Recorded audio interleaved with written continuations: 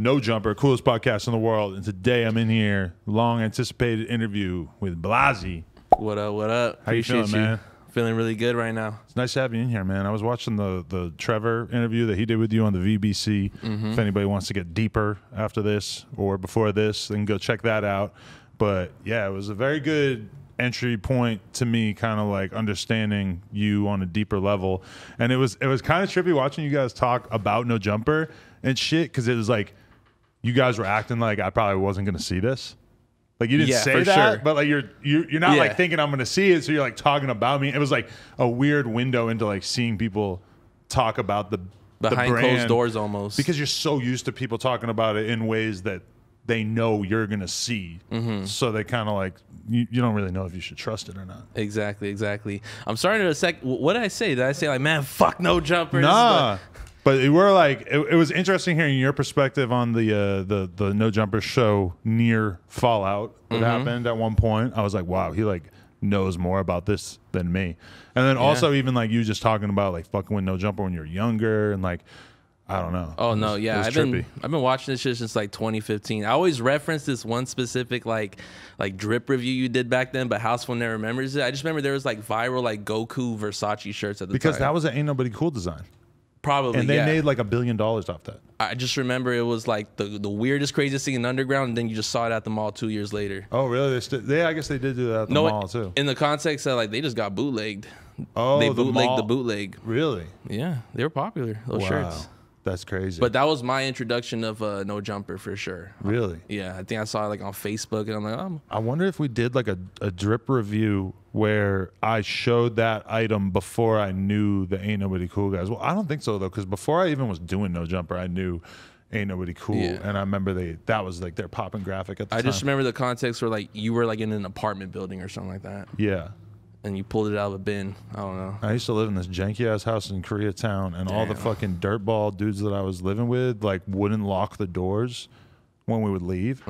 So then like I would get home and just realize that the house was just completely open all day, and these fucking assholes are just like putting all my possessions at risk.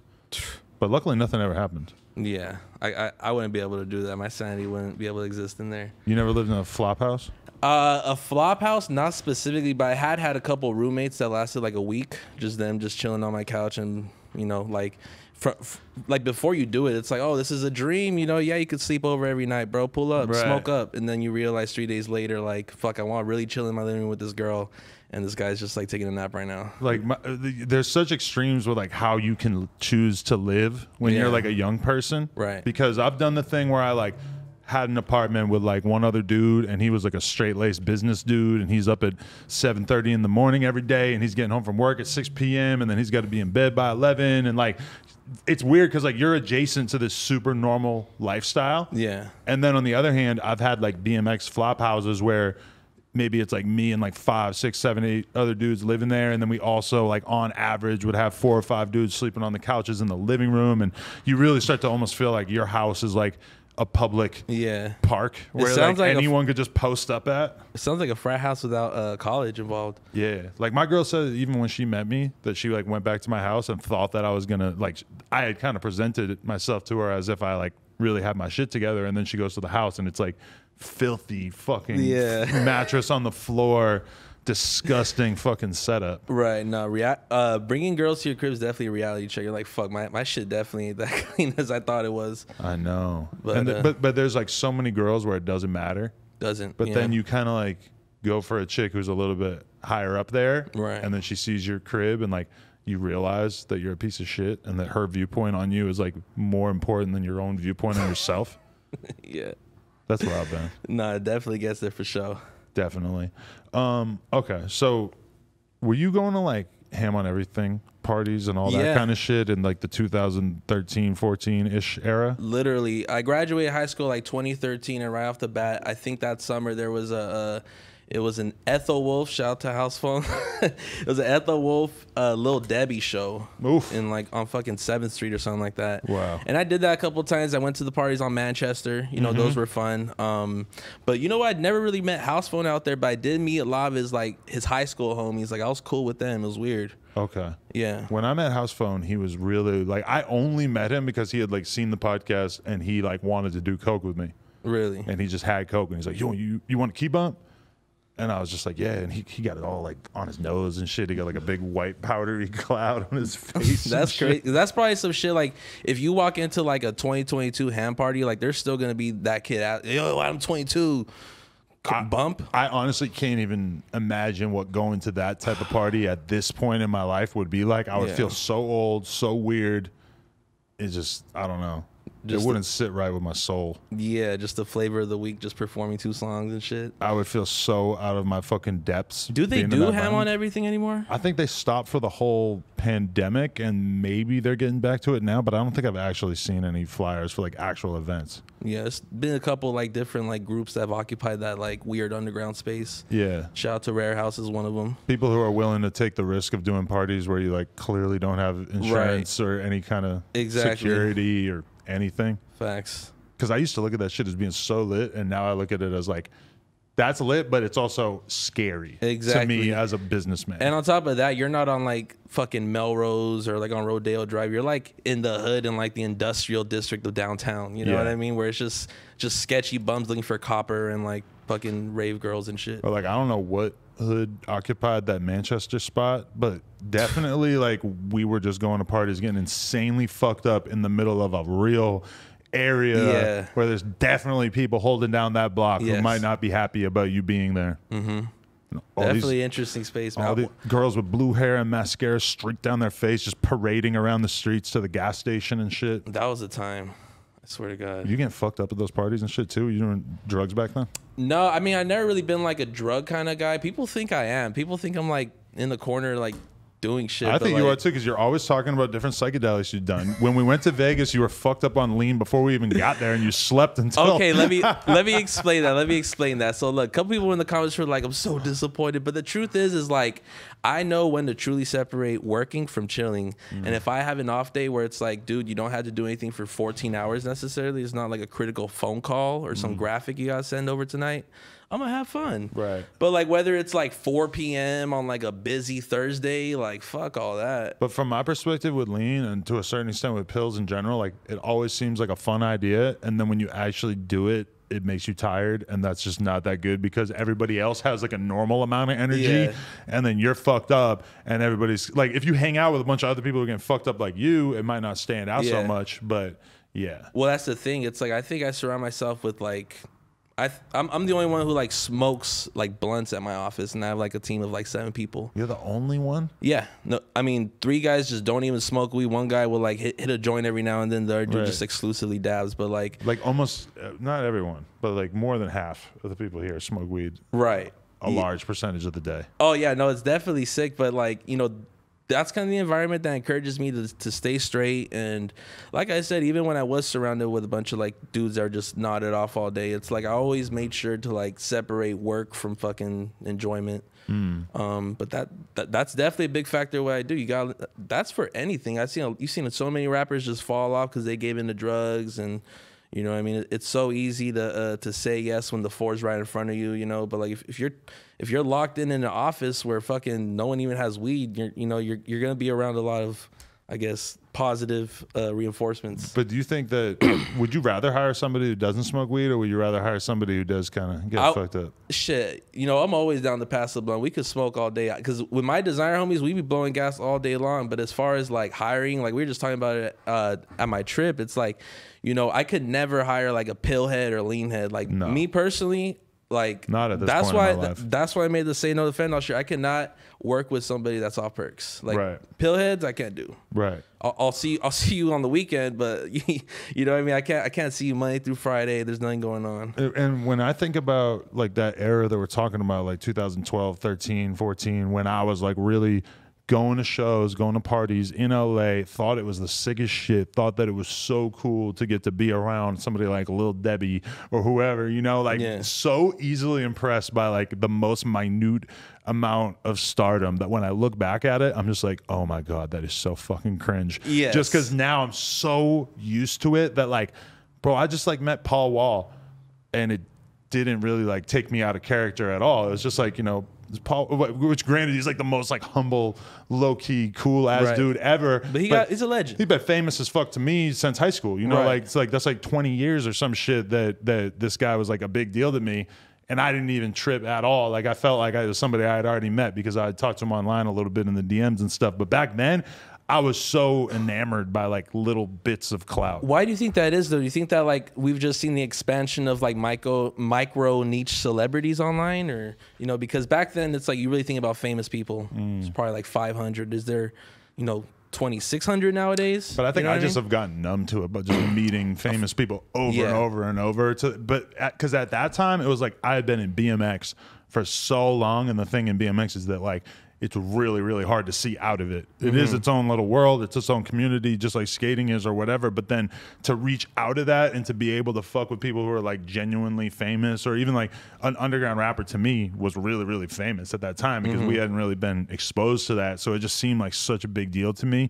And, you know, at that time, okay, what I was going to say about that era is that I just, when I look at that, I'm like, wow, I was really not taking my life serious at all. Like my goal was like go out and party and get fucked up. Yeah. And now my goal is like to take care of this business and like make content. And I feel like I have all these responsibilities and shit. And like those same people that I thought it was totally normal to be around, now I would be like appalled at the shit that they're doing because I am holding myself to a standard of like wanting to get shit done every day. Exactly. And back then it's like, you know, because prior to hand, what was there? You know what I mean? So you always had to like kind of check in, and, you know, you got to be fascinated by the Lil Debbies. But once you're down to your like 10,000th like micro celebrity you meet, kind of almost get jaded. Do you ever get like nervous like in 2022 still doing interviews like with people? It would take someone a lot. that'll get you shaky? Yeah, but it would take a lot. You know, it would just have to be somebody like a really big deal, and they would have to be really intimidating. Yeah, like some Jay-Z shit or past that. Yeah, because it's like, I mean, Mike Tyson just popped into my head because he's like such a famous motherfucker. Oh, he had Boosie fucking bad shit. motherfucker, toughest motherfucker. But would I feel intimidated? Would I feel nervous to interview him? I don't really think so because he seems very down to earth. Yeah, you know, and I feel like that would like stop me from stressing out about it. I get more stressed about the rappers where their like personality fluctuates like crazy, you know? No, for sure. Rappers are drama queens. So you get out of high, well, I guess we got to start from the beginning, like a little bit. Like when did you identify that you were really this creative person, like in your childhood? When did it start to stand out to you, like, oh, I'm a creator, whether you honed in on those words or not? I think is really, you know, there's levels to it. You know, I think everyone has that moment in first or second grade where they learn about Legos and they spend the next fucking 3 years on it. And I think that kind of like, you know, like sparked the flame of creativity in me. You know, it went from me just being fascinated with how to make buildings, and, you know, it was just a bunch of like kid shit up until about 9th, 10th grade. And that's when I started doing stuff like flyers for all the homies. You know, like where I'm from, it's a lot of like ska bands, punk bands, metal bands. And you were just drawing, or were you already doing graphic design shit on the computer?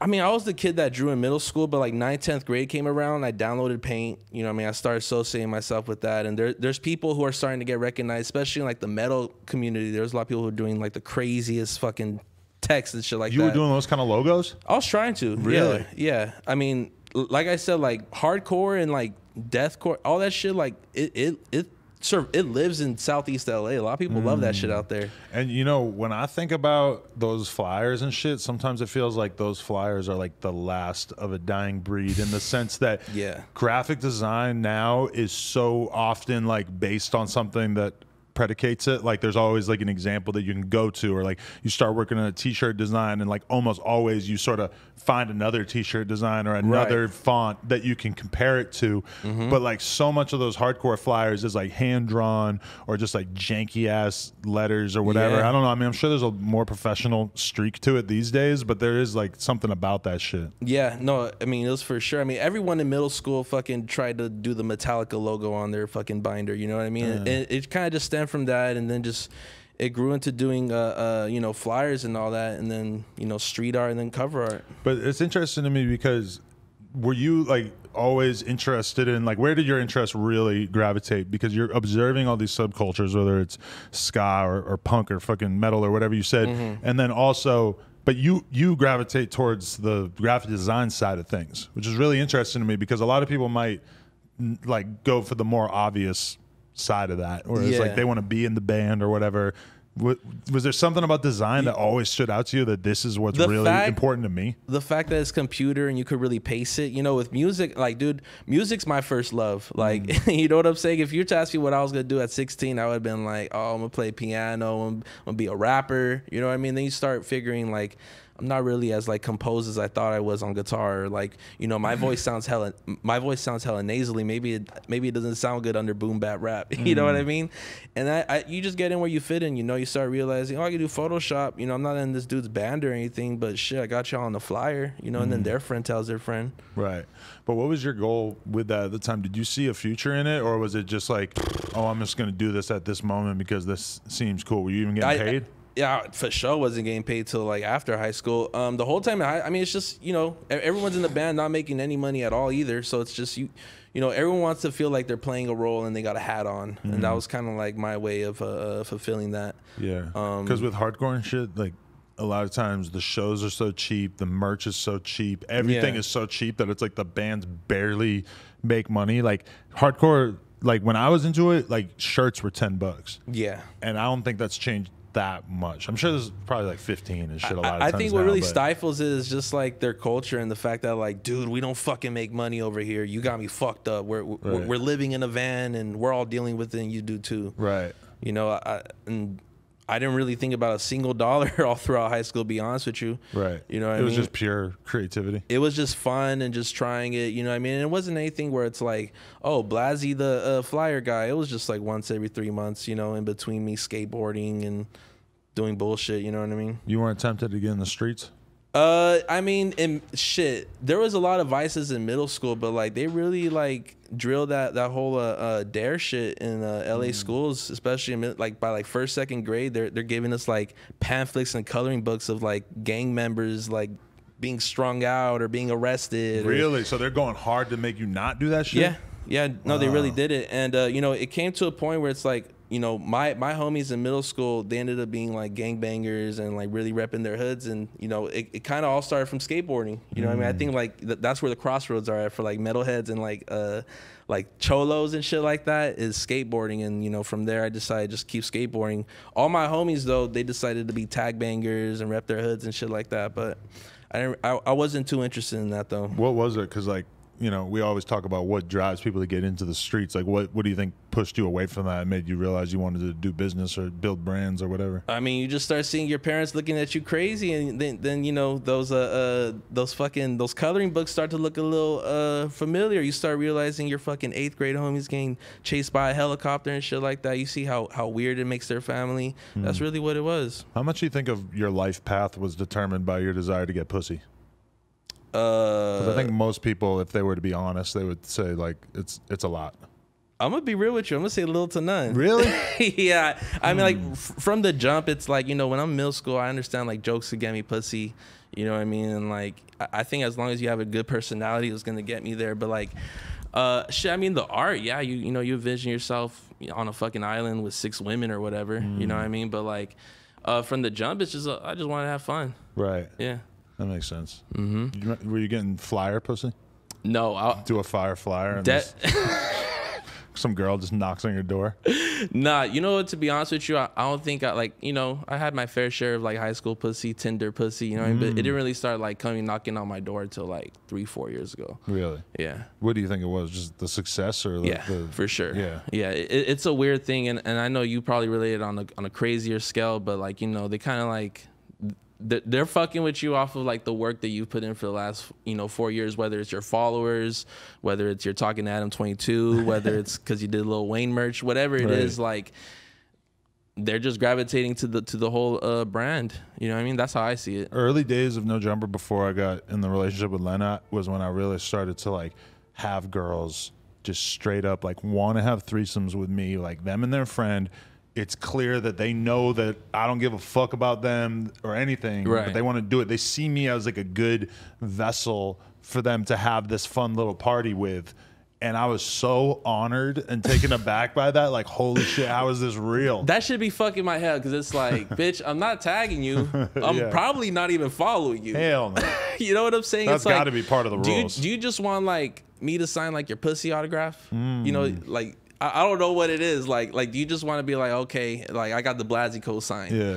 But once you realize how bad girls are being name droppers and shit, and how they just like to just tell rooms full of people, like, oh yeah, I fucked with Adam 22 and he did this, and blah, blah, blah. That's when that shit starts to be like more of a turnoff, and you start to realize like, oh, am I revealing like important private shit about myself to scumbag bitches that like have do not have my best intentions in mind at all? They start turning to academics themselves. Now all of a sudden they got dirt on you.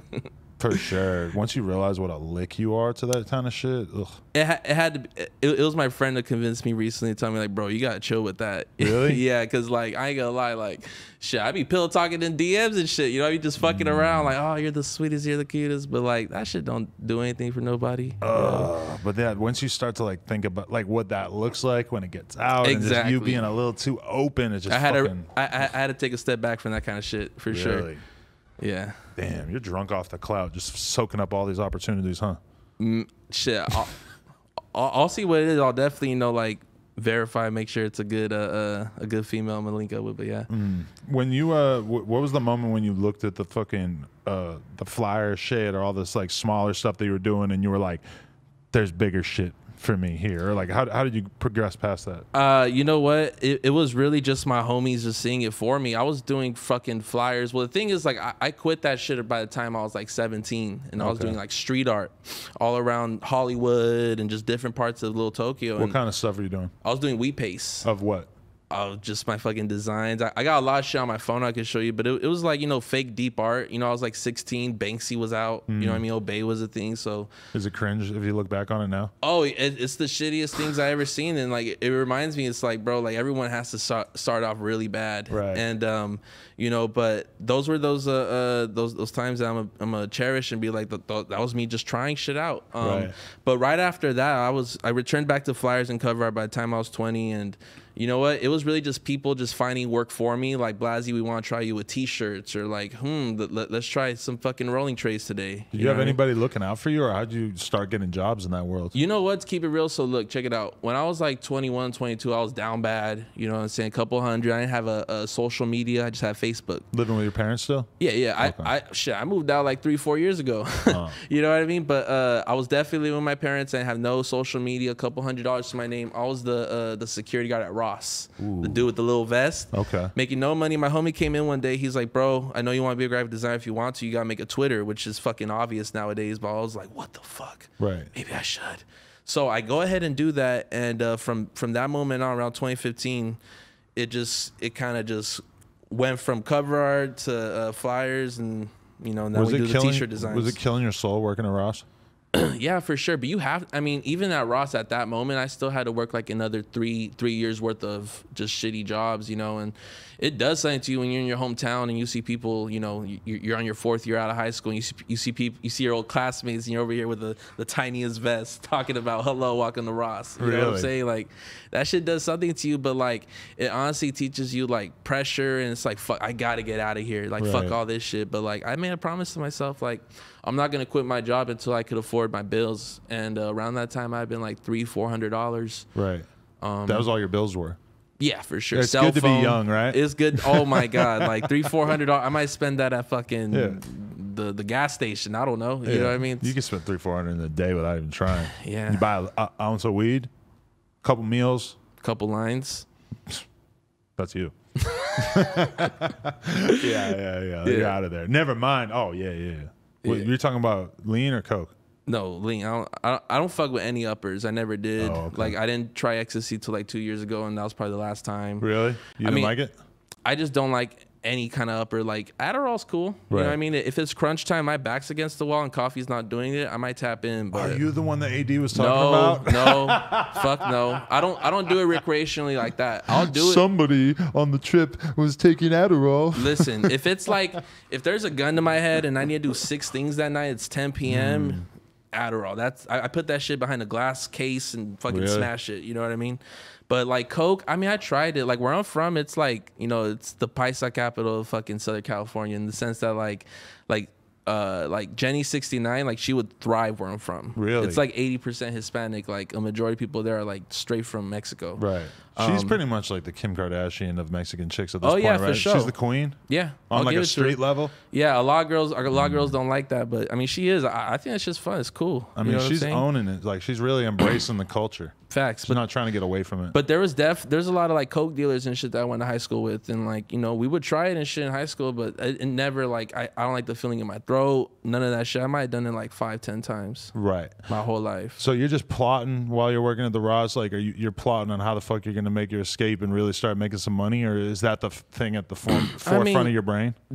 Yeah, it is. I mean, like I'm bragging to my coworkers, like, look, I'm doing this T-shirt design for $30, and you know what I mean? It's like I was definitely doing that, but like I think that was like 2014, 2015. I didn't really get to quit and like do my thing till about 2018. Right. You know what I mean? But it took years of perseverance and doing the random odd design jobs and doing business cards for your mom's friend that like kind of helped get it here, but it was definitely a slow rise, man. At that point in your life, were you more focused on like networking and getting these jobs, or were you focused on like growing your skill set? Like were you a person who kind of naturally evolved in terms of design, or was it something where you were having to put in long hours of studying? No, I mean, like I had put in like my like at that point, I'm already maybe like 21, 22. I already put in 4 years of just like basic Photoshop knowledge. So at that point, the rest was just like, you know, trial and error, and like it was growing at that point. Wait, what was your question? Just was it more about networking and? Oh no, I mean, like from the jump, like I used to do door-to-door sales for a whole year, so I understood the aspect of selling yourself and, you know, trying to really develop a good rapport with your clients. And from the jump, like, you know, whether it was a $5 or $10 design, I'd always be there for people. Right. Do you feel like at this point though, is it like, is that really appealing to you, just getting like a sort of one-off graphic job for some random person that you don't even know that well or whatever? That doesn't get you excited. I think I stopped accepting random commissions like 2 years ago. Every now and then, if I'm on the toilet, you catch me at the right time, I might throw a number at you. It's your choice if you want to pay that. But generally speaking, it's like a private client list now. And let's say if like Adam 22 is like, yo, I got this really cool guy named Kiki who needs some stuff done. I'll honor that. You know what I mean? But whether it's like a DM, like a fool could have like 500K on their Instagram and like DM me, I probably wouldn't even check that shit. Because you gave Yuri that one Tent Talks design for free, right? Yes. And you said everybody that you fuck with gets one for free? Yeah. That's what he said? Yeah. Where are you going with this? I don't know. No. You've done plenty for us that we're all paid, so I'm not going to go for the free one now. But like, what's up, Blazzy? But no, but that's kind of interesting because, I mean, I don't know, like how often do you ever reach out to people that you see doing something and just like offer your services? Never. Or how does that because go? Like even you start reflecting on the way you interact with business. Like how often do you go through your DMs and it's like, do you pitch? I mean, it's probably might be a little bit different.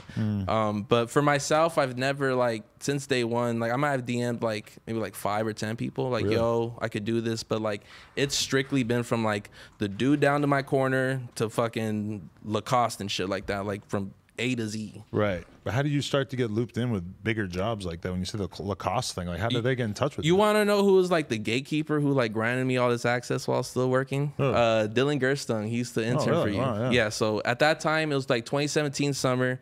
I was working at LAX and he told me like, yo, No Jumper needs some products design. I don't even think he told you. I think he was just a strict intern. And I pitched him a whole bunch of shit. I think he fell out with y'all and he went to Chinatown Market at one point. And he really kept trying to sell me to the owner. I went there 3 separate times. I got denied both times I went there. Like, yo, no, these graphics ain't all that. Really? Third time they were like, fuck it, we gotta just have you in. And from that relationship, you know, then came all like the Hollywood you know, projects and shit, you know. So what, through market you start just meeting all these different people? Yes. Okay. Yeah, I'll say I think market was like the moment. Like I was like 3 months into like leaving my job. I was already doing my thing, trying to do my maybe like $1,000-$2,000 worth of income at the time. And market was the first people who really like tried with me. I mean, at first they got so annoyed that I was trying to sell them on graphics. At the time I was doing videos. So they're like, oh, you're not there for graphics yet, but we'll have you do video content, just like swipe ups and just stuff maybe you'll hire somebody for. But they had a bunch of in-house graphic designers at that time. Like how many different dudes were working on this together? No, they had 2. Oh, okay. 3 including the owner, but they had a small team, but they were pumping out like 4 or 5 graphics a day. But I wasn't adequate there, and it wasn't until, you know, like I said, I was doing flyers. I was doing shit for like Fawny that day. It was a 1,000-man Fawny Comethazine flyer, and it was the coldest shit I made at the time. And Good Charlotte's manager, his name is Josh Madden. He walks into the building and he sees me working. I was like, whoa, that's hard. We need some shit for Good Charlotte. And I'm like, what? Okay, for sure. Were you allowed to get freelance jobs on the job? So check it out. So I do it, and you know, I'm posting on Instagram a week later, like, woohoo, Good Charlotte guys, can you believe it? The owner puts me, you know, grabs me to the side the next day, like, are you kidding me? This isn't right. And he pretty much just like realized, like, damn, like Blazzy might be doing something with graphics. I guess I do gotta fuck with him. And from that moment on, he slowly started giving me projects. You know, I was still doing videos for like, you know, through market, of course, like for Puma, Urban Outfitters. Like I was editing all Chinatown Market's early videos were edited by me. Right.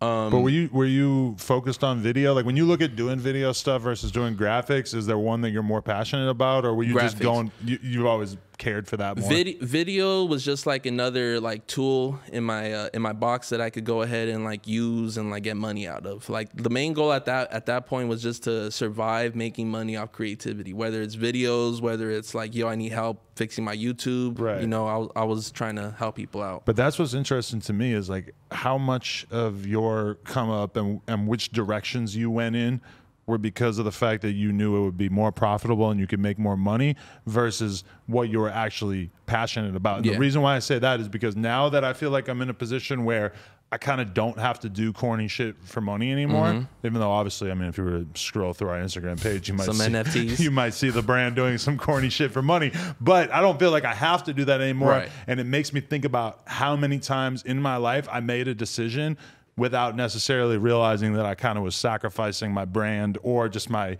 integrity because I needed the bag. Oh yeah, no, a bag will have you do silly things, and that's the best part of like really finding out like what your niche is and like what you could really make money off of, because then now you don't have to make desperate decisions. You know what I mean? And you don't even know it, but when you're really broke and you know you could get thrown into anything. Like somebody say, hey, Blazzy, fucking smuggle these drugs for me, and if they throw out a dollar amount, you might be like, shit, well, I never saw myself as a drug smuggler, but I'm about to go do this drive for you. Exactly. Because that's how fucking much you need the money, that you'll do something and risk doing a long-ass bid just because you need that money. It was exactly like that, but for videos. You know what I mean? I'm like, I don't know if I should do this 4 hours of sitting on my laptop. Right. But no, it was really just like showing Chinatown Market, like, no, bro, I'm him with the t-shirt designs. This is a new style, you know, get used to it. And then what really set it off was, you know, at that point, it was just straight, just like, hey, turn in your timesheet at the end of the week. You know, I worked 8 hours. I'm getting paid $15 an hour just for graphics that they're fucking using for like these major artists. But it was Lil Wayne Carter 5 merch. You know, it was 2018. It was October, and I had designed the project. And they had told me like the day before a drop, like, yo, it's about a drop. They picked your graphic. And, you know, that graphic ended up being their best seller for that whole merch line, you know? Wow. And it opened my eyes. It opened, you know, Mike Sherman, shout out to him, the owner of Chinatown Eyes. And later on that week, the next week, he was like, Blazzy, you're now officially a salary designer. Okay. And then from that point, that moment on, he had me working on almost all the exclusive projects that they were doing. And so how did this feel? Because it's like on one hand, your work is getting out there to a very big audience, but then at the same time, you're getting, I assume, like very little credit for it. Oh yeah, I didn't get. I mean, they interviewed him about like, yo, how'd you make this graphic? You know what I'm saying? But like, I knew very early on, and this is just me being in the service industry doing cover arts and flyers. It's like, if I do a flyer for Adam 22, he has no fucking reason to tag me. This is his moment, not mine. we're, in my opinion, like if I have an artist do something for me, it's like I'm paying you so I don't have to tag Exactly. you know, like exactly. that. And it's not that I don't want to give you credit, because if I really fuck with you, I will tag you and I will like try to highlight shit. But it's like if it's your moment. Yeah, and it's like if you're posting a t-shirt design being like, this is our new t-shirt, it's like anything you tag, like you pay the model so you don't have to tag the model. Yeah. You pay the graphic designer so you don't have to tag them. It's not that you don't want to give them credit, but in that post, you only want to drive traffic to one thing, which is buy this shirt. Yeah, you know? and I understood that, like I said, from the jump, just doing the cover arts for like fucking these random rappers that wouldn't tag me. So I accepted it. So when that shit was going down, I was like, you know, I gotta play my role. You know what I mean? Whether I'm the ghost designer or this fucking, you know, celebrity designer dude, like I just gotta play my role and I gotta shut up and work. How long do you grind out that shit for?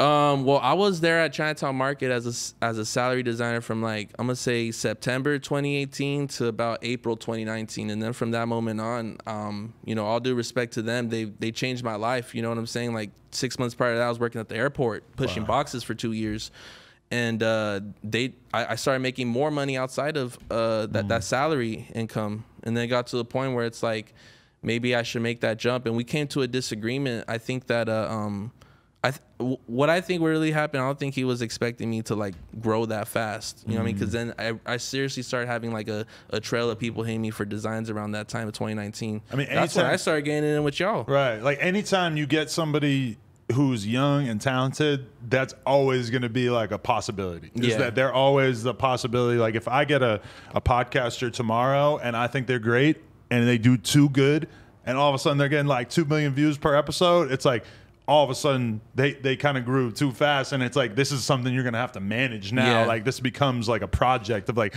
all right, like how are we gonna keep them happy? Is it even a possibility that we're gonna be able to keep them happy? You know, like you want to incubate talent, but also you always have to be aware of like the risk slash, it's not really a risk because it's like, in theory, it could be a good thing, you know, but you always have to be like ready for that. And that's kind of like, that's an interesting thing that I went through, just for the fact that like, you know, I was dealing with somebody who felt like, I put you in this world, you know what I mean? You should be repping me. Fuck all these other weird commissions you're getting, you know what I mean? Yeah. And now, you know, I was so stubborn, I didn't see it from his perspective. Now the roles are reversed, where I'm having other people hit my designers up. Right. You know what I mean?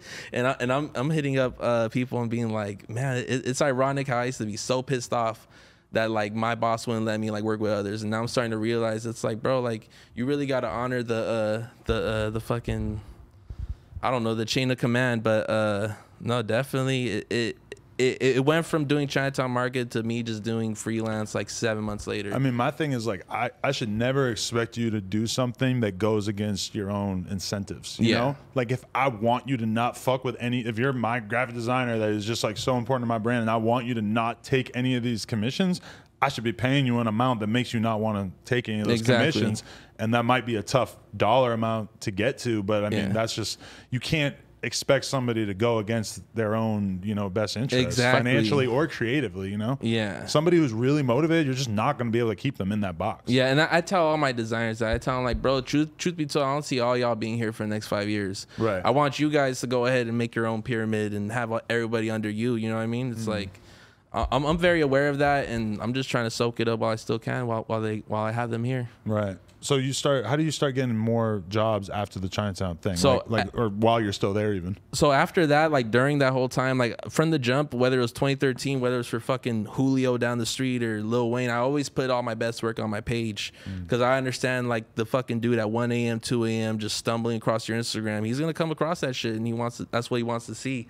So I was big on that. So from that moment on, are you always allowed to expose everything that you designed, or are there certain contracts where it's like you're not even allowed to say you designed it? Up until maybe like 3 months ago, that I run into an artist where it's like, because my office it has a big ass board of just all my biggest projects. Right. Some are there illegally. I shouldn't be having those, but there's one guy who had me sign like so many NDAs about like, you cannot do this, you cannot do that, and I'm never gonna. Not until I meet bro and I can shake his hand and be like, yo, I'm the guy who did your shit, then am I gonna start walking around like, yo, I did this shit. But yeah, NDAs aren't as common as you think they are. I'll be real with you. You know, like shout out to Universal Music Group, great clients of mine, but like they've never hit me up with a project like, yo, before you even gotta get started on this, sign this shit here. Right. It happened with Grateful Dead and you know, Redacted. Where you weren't allowed to talk about the fact that you designed using their shit? You designed for the Grateful Dead, or you did some weird merch collab because they've done so many different things over the last few years? I designed the market pieces for Grateful Dead. But they had to sign like some crazy hippie NDA about, you know what I mean? Like you could not resell this. Right. But how did that happen? Like the Grateful Dead logo just all of a sudden gets out there in these like licensing departments, and all of a sudden just like every brand is just using their graphics. It's a whole business. You have these like trend forecasters who just like look at the whole vintage market. You know what I mean? For a while it was Tupac. You know what I mean? I'm pretty sure pretty soon we're gonna see a Bob Marley resurgence. But like I think from like 2018 to 2020, it was evident that the Grateful Dead, they have a cult fan base from day one, right? You know, even in the 90s and the 2000s, it's like. But I think now more than ever, like these graphics are cool. I love teddy bears. Let's throw them on a shirt. Right. It's just like real, pure graphic design like that is so rare now. Yeah, very rare. That it's like people just find themselves having to go back to real shit from 40 years ago because it's like hard to come up with something iconic these days. Well, that's the biggest issue in the way people design is like we're so used to looking at references and trying to like harness that same type of energy that they had in the 90s. But it's like you got to create in 2022. You got to make people look in 40 years at this shit like, yo, this was it. Right. You know what I mean? And I feel like the only way you could do that is by not, you kind of almost got to like force yourself not to look at those t-shirts. Right. You know what I mean? Like everything that I do, that I drop, I try to make it relevant to today. But compare, like, okay, so with Nothing Personal, you do very little like branded shit. There's very little designs where it's like, okay, this shirt is just to have a plain Nothing Personal logo across the front. Whereas I look at somebody like Desto Dub, and I'm like, that's how you do it. That's fucking smart, because I know a million people who start a clothing line and they got 10 different shirts with 10 different graphics and none of them hit. And with Dub, I saw somebody who just got one design that was doing good and he worked it into the fucking ground and just iterated on it over and over and over. Like, compare those two. I think that like they're two success stories that work all the time. I think that there are brands where it's like you expect the 10 graphic t-shirts, but there's also people like Desto Dub or Antisocial Social Club where it's almost like you're buying into like the how can I say this, the lifestyle, you know what I mean? Like it's not the craziest like invention to have a That's Awful Lot cop shirt, but everyone loves what it represents. You know what I mean? For me, going into the, you know, starting off in the service industry, I was always aware that like I'm the graphic guy. You know what I mean? Like I know what I'm good for, and like, you know, truth be told, they want to see big t-shirts from me. They want to see the wackiest accessories. You know, am I gonna sell 1,000 shirts that says Nothing Personal on the side? Maybe not today. You know what I mean? But like, you just gotta play your role. There are people like Desto Dub or like, you know, even like Runts or like with cookies and stuff who like they just got their logo, and like it doesn't matter where you're at, any gas station, you'll see people wearing that shit. You know? Yeah, it is kind of crazy. That makes sense though. Like, where is your value coming from? Because when you look at somebody like Dub, the artistry wasn't necessarily going to be the selling point. It was just like his personality, and like his personality / life experience is kind of like best expressed through one design over and over. Whereas like your shit, I feel like, you know, the fact that you, like, I feel like your creativity is kind of the whole thing. Your ideas, like your ability to let your brain go wild. I mean, I'm scared. Like I said, like, you know, all respects to Desto Dub, but I'm scared to get to that point. You know what I mean? Where it's like people just want one thing from me, because you try to introduce something else, you might not get the best reaction. So from day one, whether it was the Perk jersey or, you know, doing the fentanyl shirts or the SpongeBob's, it's like I always told myself, like, I never want to glue myself to one product, because that's all they're gonna want from me.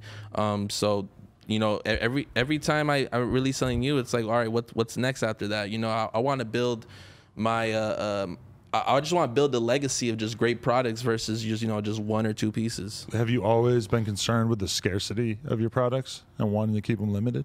No, but I want that to be, I only do that just to show that like this really isn't necessarily something that I want to treat as like a suit and tie business so far. Like, thankfully, I have my clients in place and I have my other business and my eggs lined up, so I don't have to look at Nothing Personal for like a money play, and you know, and I don't have to sacrifice. And because that's when you start looking at, you know, like forecasts for fashion. You know, like, okay, you know, these Grateful Deads are popping. Maybe we should make a bear shirt. You know what I mean? Maybe we should do that.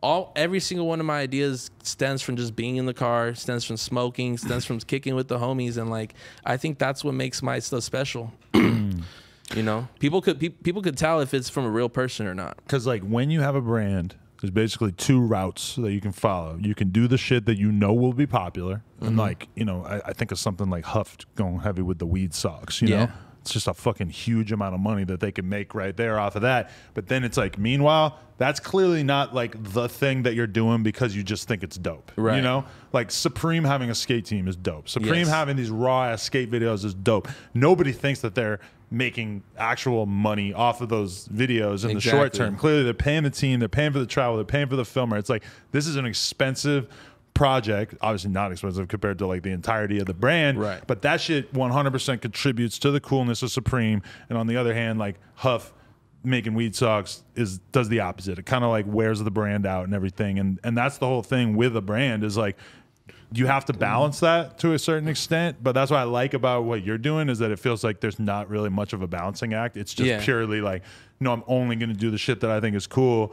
And I get like 10 years from now, like I'm kind of like, it blows my mind to even think about what your brand could turn into if you keep treating it with that same integrity, you know? I mean, I definitely want to. I mean, it's really just following that production line for me specifically, you know, because it's one thing to be a creative guy, you know what I mean? It's cool. That's the easiest job of this shit, is really learning about where can you get this made, dealing with it, accepting with an idea that no one's going to be able to see this shit for 9 months to a year, you know what I mean? And just putting it out. That's a big factor in what I do, though.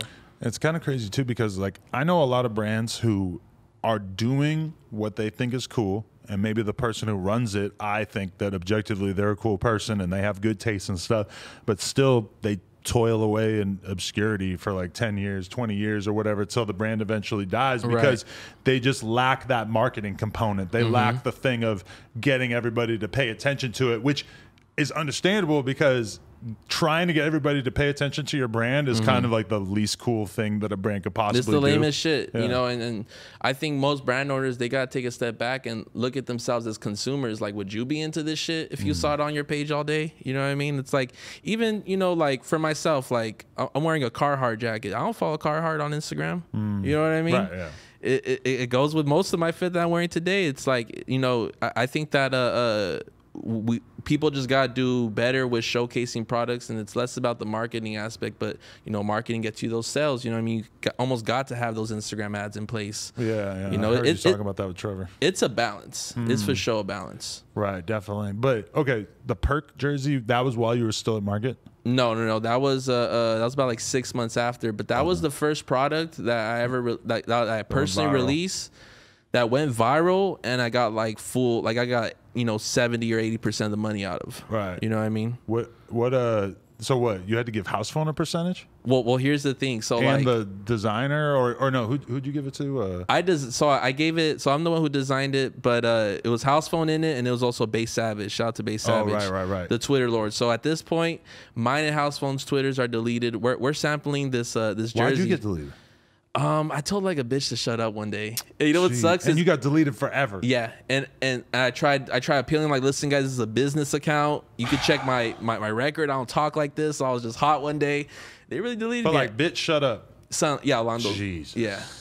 I think it was something along the lines of like, men should pay for everything, or you know. Elon, buy Twitter and give his fucking account back, and House Phone. Yeah. So damn. Yeah. So what happened was House Phone leaks it on his Instagram story, like he does everything, and someone screenshotted it within 5 minutes after me telling him delete it. It goes viral on Twitter through Base Savage. He said Paris Fashion Week or Atlanta Fashion Week. Posted it, thousands of likes. My homie's in the car with me. He's like, "Yo, bro, check out this fucking jersey. It's funny." Right. And I'm like, "This shit's fucking mine. What's going on?" Yeah. And I called Base Savage because he's the first one to ever pay me for $100. Like, I've been knowing him since like 2016. Like he's the fucking me on cover art. So I call him like, "Look, bro, this is my jersey, but there's money to be made. Look, I'm gonna drop these on Monday. I need you to put this shit on your Twitter and tell everybody, yo, come shop with me. It's on my site now." Right. And he did that, and you know, it helped propelled it.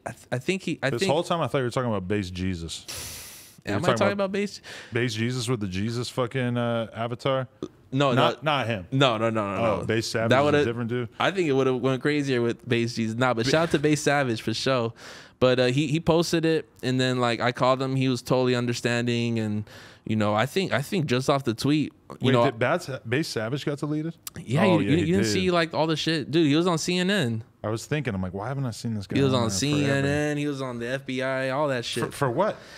He said, "I'd rather smoke crack than serve my country," and it went crazy online. Why would the fucking? It went on CNN. But why would he get investigated over that? I don't know. It's a fucking joke. I mean, they don't got shit going on at those offices, but I don't want to serve my country either. He went on CNN twice. He made like I think when there was like bombings in the Middle East like 6 months ago, he said something along the lines of like, "Oh, that's Lizzo," and then he ended up on CNN again. What the fuck? There's someone at CNN following Bay Savage, which is crazy because they probably saw the Perk jersey. That's crazy. No, because with Bay's Jesus back in the day, I got a fucking Ethel Wolf collab with On Some Shit, and we fucking had Bay's Jesus like promote the contest. We did like a contest, and I think I got like a couple thousand followers back when I had like 10,000 followers. No, the meme pages be coming through. They are important to tap in with. That's networking. Yeah. Exactly. People talk about going to fucking Soho House as networking. That shit's lame. Meme pages are real network. On God, man. Fuck everybody there. But check it out, man. Like he posted it on a Friday, it went viral. By Monday, we're selling this shit. And I put it on my site like 12 hours before I was actually supposed to drop it. I'm like, let me see who clicks it. I wake up at like noon the next day and it's like 20 bands in my account. And I was like, what the fuck? Like prior to that, I mean, I probably made like, $1,000 in a day or something like that. And you weren't worried about having to get them made? You already knew you were going to be able to get them produced? Well, that's the scary part. I was still like, I was still running my brand very stupid. I only had the sample, and I'm like, this is an $88 item. Let me put it on there for that. And I went to downtown later on that week, and I find out like, nah, they're trying to charge me like 40, 50, and I'm like, whoa. There ain't really. I ended up selling around like 500. I'm like, there ain't really too much money if I'm selling for 40. I had somebody who had me out with the manufacturing, found somebody in Pakistan doing for $6, and I profited crazy off of How those. long did it take you to get them? Like 4 or 5 months for show one. So people didn't get their orders for that long? Yeah. Welcome to Instagram streetwear. Were they pissed? Yeah, for sure. Everybody's pissed. They were trying to ass pizza you? I was ass pizzaing them. They were like, oh, Blazzy got us. I'm like, yeah, sure. Wow. Nah. I ended up shipping them though, but no, that project alone, I mean, like House Phone got upset too because I broke off like Bay Savage maybe a little bit too much. Right. I got a little bit too like excited over the phone with him. I'm like, bro, I'll give you 10%. Well, fuck it. Especially considering that you fucking got Juice WRLD to promote it. Did that move the needle like crazy or? Yes. Well, Juice WRLD and OGZ. Like, OGZ. Yeah, too, right, like he tagged me and all this shit. Wow. And like we met up with him at that day in Vegas. I seen him there, and he was wearing it there, right? It was so crazy because like House Phone's like, yo, I'm about to link up with Shoreline, and I didn't met him. Watch at that the point. No Jumper vlog from that festival, and you'll see me kicking it with OGZ, who I would objectively say is on ecstasy in that clip. Oh, he was for show off ecstasy. So like House Phone's like, bro, come with me. We're gonna meet Shoreline. Let's get him some jerseys. We go to like the exclusive side of the backstage. Okay. You know what I mean? Where it's like Lil Baby and fucking Playboy Cardi and shit in their little like in their area, and we go in there. He fucks with it. Everything's all good. He shows love. 20 minutes later, I'm just at the cafeteria and I hear like bands go off during Lil Tecca's set. I step out and I'm like, he's wearing my fucking jersey. Wow. I go rush and record a video. It was a good weekend, but he tagged me after that. Juice WRLD posted it. And we did like a Black Friday restock and we sold out again. Wow. But that was the last time we ever sold them. Till this day, it's like, oh my God, they're all over TikTok. It's all over Instagram, Amazon. How does that feel? Because you feel like that kind of hurts your brand to have this bootleg version of it that's being sold everywhere, and probably a lot of people think that it's yours when they see it out. I think people nowadays when they see a perk, they don't even think about Blazzy. They just think about perks, and like. I felt really guilty bringing that shit into the world, bro. Yeah, because I was gonna ask about that. At that point, and I mean, even still to this day, I might have taken like 3-5 perks my whole life. It's not for me. I hated it. I haven't tried one in like 2 years.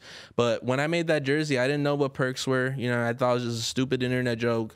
You know what I mean? Then all your friends start dropping like flies from that shit. And I had people overdose in my apartment off of fucking perks, and that shit broke my heart. You know what I mean? Like died, or overdose like went to the hospital? Well, check it out. He overdosed. We're over here slapping him and shit. Shout out to Cam Girl. She was like, guys, I think he's overdosing. And we're here like, fuck, is someone gonna die in my crib? This is crazy. And we tried. This is my homie from back where I'm from, who had just done jail for like fucking a year for like breaking into someone's home. Whoa. And he's already a week later overdosing in my crib. We bring him to the front yard. We're on the phone with 911. I'm doing mouth-to-mouth resuscitation, whatever the fuck you call it, and he's not like being receptive. All our homies are crying and shit like that. we think he's dead. The paramedics come and just Narcan his ass, just fucking wakes up. Where am I? You know what I mean? And I had to tell him, like, bro, the paramedics just jammed him in the chest with that shit, and he woke up. Pulp Fiction style. The Narcan's that good. Yeah, it just brings you back to life. The Narcan be smacking, but yeah, he came back, and I had to drive him out to the fucking hospital. I'm like, bro, like, you know, I can't be dealing with that shit anymore. And like, ironically enough, well, sad enough, the same batch that he bought that those perks from, our other homie ended up dying, but he didn't have those friends around him that night to check him. And so they were fake perks. Oh yeah, I mean 95% of this shit's fake perks, bro. That's why like I'm so big on the say no to fentanyl movement, just because that's the crack of our generation. Yeah. Like I truly feel that way. It's the same way people were like glamorizing how sick it is, you know what I mean? And it's like kids don't know the difference between a $2 and a $10 or a $30 pill. You know what I mean? As long as they call them blues now because they know it's fentanyl, they don't even call them perks. Right. They're like, oh, I want some blues. That's crazy. I mean, really, like, I had the luxury of my time taking Xanax was mostly a time period where you really didn't hear about that happening that much. Then it happens to Peep, and then we all start to kind of, like, understand, like, oh, shit, like, he thought that he was taking a Xan. It was fucking fentanyl in it, and that's how that went down. You want to know something really we really didn't know until then. Can I tell you something about Lil Peep situation? Yeah. I'm not sure you remember, but his last tweet, one of his last tweets was like, "Free my biggest fan, Nick Bonds."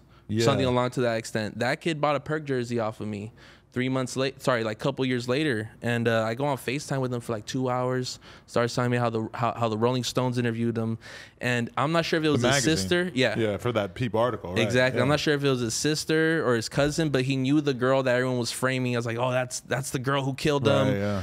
She ended up overdosing or like committing suicide like not too long after that. And I feel like I heard that it wasn't really her that was responsible for it. Well, he told, I'm not sure if I'm breaking news, but he told me that, like, you know, when he left, he checked in with MacNet and everybody was like, yo, guys, like, he's not doing his best. Like, he said that they were just dabbing Peep out, and he was talking about how much he loved his outfits. I have like a 10-minute video recorded on my phone of just like our conversation in like 2020. I couldn't believe it, you know what I mean? But had you even thought about the moral implication of making a Percocet jersey before you did it, or you just thought about it afterwards? Just like the rest of Twitter and Instagram, we all thought it was a joke. We all, oh, this is me off of Perk 30. This is, you know, when the 30 hits, you know, everyone thinks it's funny, but like I said, like I think like right after that, I'd say probably I lost like 5-6 friends from just like fentanyl overdoses, like death, you know, not just necessarily overdose, but like they died. Right. You know what I mean? And then I just, you know, then people start smoking them, and then you realize this shit is really, really bad. You know, that's just ugly. Yeah. Was there a time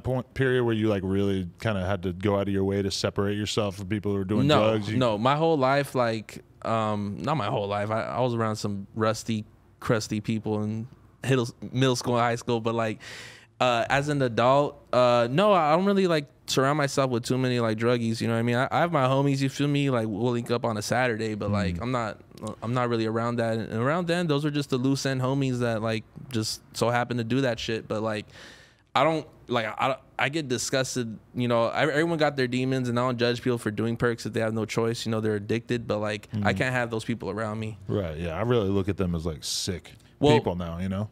And I don't want to like drug shame anybody, but they're kind of hard to trust. Yeah, they're really untrustworthy because they realize that they've sunk into a place where like their honesty is the only thing they have, so they're gonna lie their ass off to see if they could sell you on like, I'm clean, dude, you know. And I just don't. I'm starting to be able to like pick up on like these perk head lies and shit more and more better. When I think about the timeline of your life, it feels like you maybe like got your shit together and started to be more serious about your business and your life when you were dating Kim.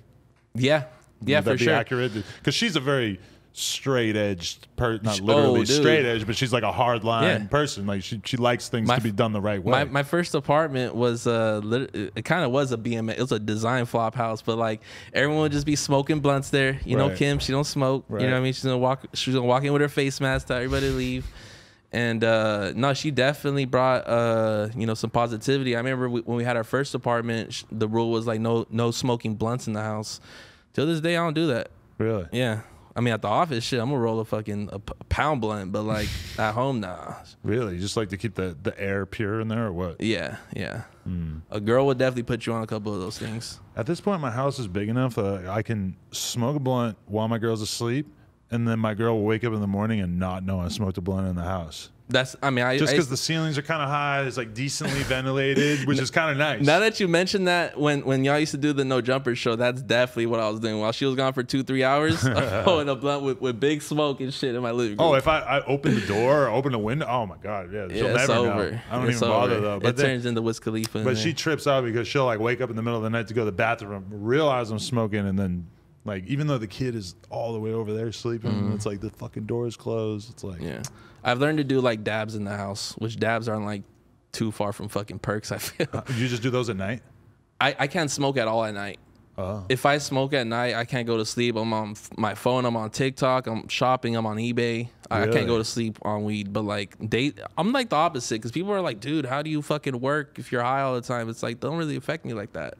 But to me, it's two different things. Like if I'm doing a meeting with the real estate agent, I don't want to be high. Absolutely. Yeah. But if I'm going to be sitting around, like part of my job is that I'm going to like watch fucking podcasts for like 4 hours tonight. And it's like, I just need to be high during that, because it's just like, I don't know. I mean, the fact that I can't finish that sentence probably says a lot, because I'm just fucking addicted to it. But I don't know. It's like, there's certain things where I just really don't want to be high. Yeah. Exercise for the most part, I'm not trying to be high, you know, like even doing an interview, tax stuff. I don't want to be like super high if I'm like even sort of on edge. Yeah, tax, math, shit. My family, I might smoke a joint on the way to go see my mom, but like I'm not like smacking edibles and pouring up before I link up with my pops and shit. But is your day-to-day workload at this point, is it mostly creative, or do you have to deal with a lot of administrative bullshit? It's honestly, it's gotten, I mean, because I didn't have a team last January. I just started developing, you know, a group of people. Now I got 7 people on my team, and half of it is administrative. You know what I mean? It's answering the emails, it's getting your designers in the room, you know, plotting shit out. And, you know, I think it's helped me take my job a little bit more serious, because now I'm really like having stronger ideas, because I'm combining what would have been like 4 or 5 t-shirts into like one. You know what I mean? I'm really putting like my grind and my brain into one. What's that creative process like when you like, I mean, sure, it's very different when nothing personal, where you can go in any direction, versus when it's like, okay, FAZE clan, not a ton of direction, just come up with shit. Yeah, I mean, it's on a case-by-case basis. Sometime Madden 22 is going to be like, I want a shirt that looks like a remote control. Right. Or sometimes you'll come to me and be like, I don't know. Remote control. You'll be like, I don't know, Blazzy, just make some hard shit. You know what I mean? As a graphic designer, you hate those words, but like I've learned to kind of like assume and like kind of design around that. But it's really a case-by-case basis. FAZE clan, we've been developing the streetwear stuff for about like 2 years now, and 80% of it has just been me. So like at this point with me and them, we have a good relationship where I could just make some shit, and 80% of the times they'll say yes. Nice. What, like, okay, take this ashtray that I feel like everybody's kind of a fan of. It's obviously broken right now. Normally the tongue was out, which was kind of like the whole cool part about it, was the tongue thing. It's so cool. But when you were thinking of that, like, was your brain going like, I want to make an ashtray? And so I'm going to think of different cool ashtray ideas? Literally, dude. I mean, especially with the product development, that's how it starts. It's like, I'm not trying to release anything that like is going to collect dust, or that's going to be like not used. Like, I'm trying to make double cup mugs and piggy banks so you can interact with every day. So like the first checkpoint is, can you use it? Does it have utility, essentially, you know? And then you just start going into juxtaposition and what's the best way to like cross these two ideas. You know, it started off with like ashing. Okay, what do you ash on? I've seen people ash on tongues in photos. That's funny. You know what I mean? Let's do this. And then you start adding to it. My favorite part, one of my favorite parts, is making the name. Ash on me, Ashley. That's just, it's catchy. You know what I mean? People love that shit. Can you open that orange box over there and bring us that too? Because this is like another one that I just want to know like where this fucking idea came from. Hell yeah. We finna spark that blunt? Oh, you want to? Yeah, let's do it. Hell yeah. But this is another one that we got to fucking get our heads around. But yeah, I like, because is that like the thrill to you at this point? Because you've done so many fucking t-shirts. Yeah.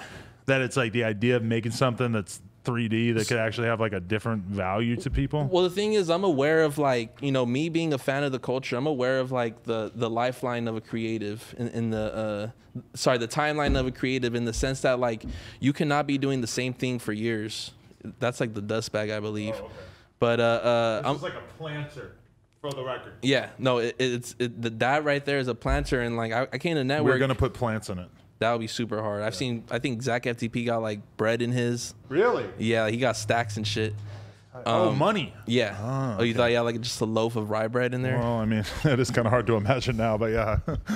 No, but you know, with that kind of stuff, it just stems. It's like, what's the weirdest thing we could think of? I originally wanted that to be a fish tank, and then, you know, all these factories started telling me you can't be doing that. You know what I mean? It's not humane for the fish. Oh. So then someone from Network side, shout out to Network, great people there. Thankfully for them that they pointed that out to you, because you don't want to be catching a lawsuit. Imagine get the PETA cancel. I mean, PETA in my DMs. That I think would be good for you, because who the fuck cares what they got to say? I would troll the shit out of it. Getting sued in general would suck, though. You know, I would drop. You know, would be a good idea? A leather PETA jacket, like a fucking NASCAR jacket that just says PETA all over it.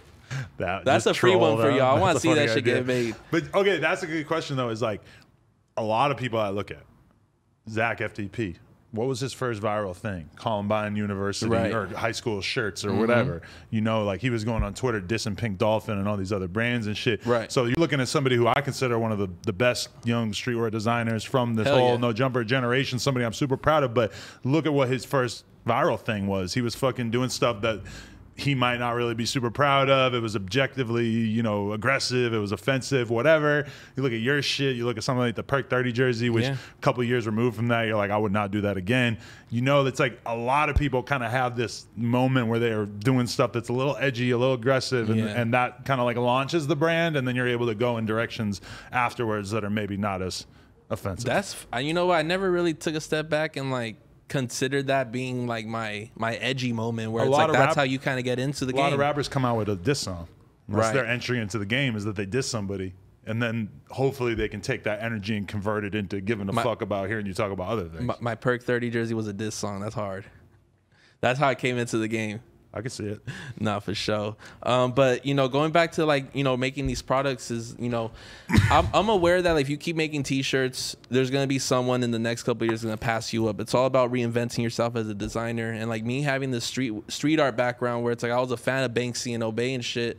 Like that's my main goal. Like in 5-10 years, that's my roadmap. I want to be to the point of like KAWS, where you're just making a big ass sculpture for the city of Tokyo, or you know, you're just making something for apartment complexes, you know. And this is gonna help me get there, because you know, slowly but surely, you know, it starts from fucking 5 inches, and then it goes to a, you know, a 13-inch Birkin bag, and you know, hopefully I'll be doing 2 feet items pretty soon. It's interesting when you think about sort of like reverse engineering your life to get to the point that you want to be at. I said that to my girl the other day. I said, think about what kind of 50-year-old you would want to be, like what kind of 50-year-old you can imagine yourself being, and then you sort of like, especially at this point, you can kind of reverse engineer everything in your life to try to end up like that person. And when you say the KAWS thing, I mean, do you study the career paths of the artists who've come before you that have accomplished amazing things, and you try to like think about what's your version of that going to be? Even down to music, you know, everyone will hear a Kanye West interview and pick up a little something that like kind of like remembers them as themselves, you know. But I watch a lot of videos on that. You know, I do a lot of history, you know, research, learning how Virgil came up, or Matthew Williams, or anybody like that, you know, because it's all insight. And I think anyone who just makes money professionally off of like creativity, there's always something to learn from that person. But how do you feel about the sort of culture of like too cool for schoolness that I've seen you talking about in your Instagram story the other day? A lot of people who are trying to do what you're doing, like if you were to look at their career paths, more often than not, they're very limited in how much they talk on camera, and they tend to really like be sort of reclusive. Like the number of times that you even saw Virgil talk on camera, I mean, it's very few, all things considered. But then you're kind of going a different way, where you're very open on social media. You're letting it all hang out. You're doing podcasts. Like you're not scared to put yourself out there. Like, and how do you feel about that? Which, first off, the podcast thing, people, I was asking my fair share of homies, like, is this a good idea? All my designer homies were like, no, what the fuck? You know, really? What's the matter with you, bro? You're going to look dumb. And that's taken as like basic fashion advice or whatever. Exactly. That you shouldn't put yourself out there like and that. I think it really stems from is just like the old generation, you know what I mean? Like when you think about fashion when you're in high school, you think about, you know, EDM, you know, just dark suits and tailored dresses, you know what I mean? And like, I think the generation that came before me was streetwear kind of try to like incorporate that and like really do the exclusivity. I mean, like I was 16 walking into Supreme feeling like, damn, it's cold in here. I don't feel welcomed. People are giving me ugly looks. I felt lame, you know what I mean? I felt stupid, and like I always told myself like I never want my audience to feel that way. You know what I mean? So I'm really trying to like sell all my designer homies, bro. Like we gotta talk more. I get the DMs every day. I know you do too. People asking how you do this, how you do that. It's not like they're gonna be able to be you. You're you. You know what I'm saying? So just share this information, because when these kids come up, you want them to be like, Blazzy helped me. Right. You know, I was seeing what Blazzy did, and that helped me get to there. That's exciting. That's really a timeline of a creative. You want to be that fucking OG role. The only way you could do it is if you show your face there. But you said all your fashion homies are gatekeepers. Yes. For sure. And I feel that. I'll say it right now. You know what I mean? Like none of them want to like show love. I always had to fucking like push them to show love. You know what I'm saying? I had like four designers in my office. Each of them make well over $1 million. Right. You be wearing one of the brands that was there with me, and I told him like, yo, bro, we're having just like how we would have it on Disconnected, you'd have it on No Jumper. We were having an amazing conversation. It was undocumented. I'm like, bro, I have a Twitch. I'm about to go on live in like 30 minutes. Y'all just want to do this? They're like, yeah. Turn around like, hey, we're all out, bro. Yeah, we heading out. I'm like, oh my fucking God. Like they weren't into it. No, bro. And their whole thing is like, you know, I just want the work to speak for itself. But it's like, bro, you could say the same about music and sports, but that doesn't mean that is Kobe lame because, you know, he fucking did interviews and he did those inspirational talks. You know what I mean? No, it kind of just adds to the persona and it adds to the brand. So I think it's great to be Playboy Cardi or Kendrick, where you can like, you know, not put music out for years and years and years and keep your fan base and keep them just chomping at every little tiny bit of something you put out there. But the thing is that you got to actually become that first, you know, like, like I feel like, you know, Kendrick Lamar or Cardi, even though that was a very different age, they did have a phase in their career in which they wanted attention and shit, and it was only once they started getting more attention than they could handle that they fell back and started to really like utilize the scarcity with their personality. But I feel like the new generation of people building brands and stuff are just the ones who win. I think are going to be the ones who put themselves out there more, because this is just like a new generation, and especially with you, like you're like, okay, if I was going to do a fashion brand and like I wasn't doing a jumper thing or whatever, it's like, yeah, maybe me being low key might be smart, because I don't think I'm necessarily like going to be that sympathetic character. But when you look at somebody like Tyler or Virgil, who are like great fashion-based entrepreneurs of our time, it's like the people want to get behind them because they see them, they see the struggle, they see where they came from, and that means so much to people now. Like it's very hard to get people behind a brand unless they feel like they understand the narrative of why it's important. Exactly. And you really just want to check in. Like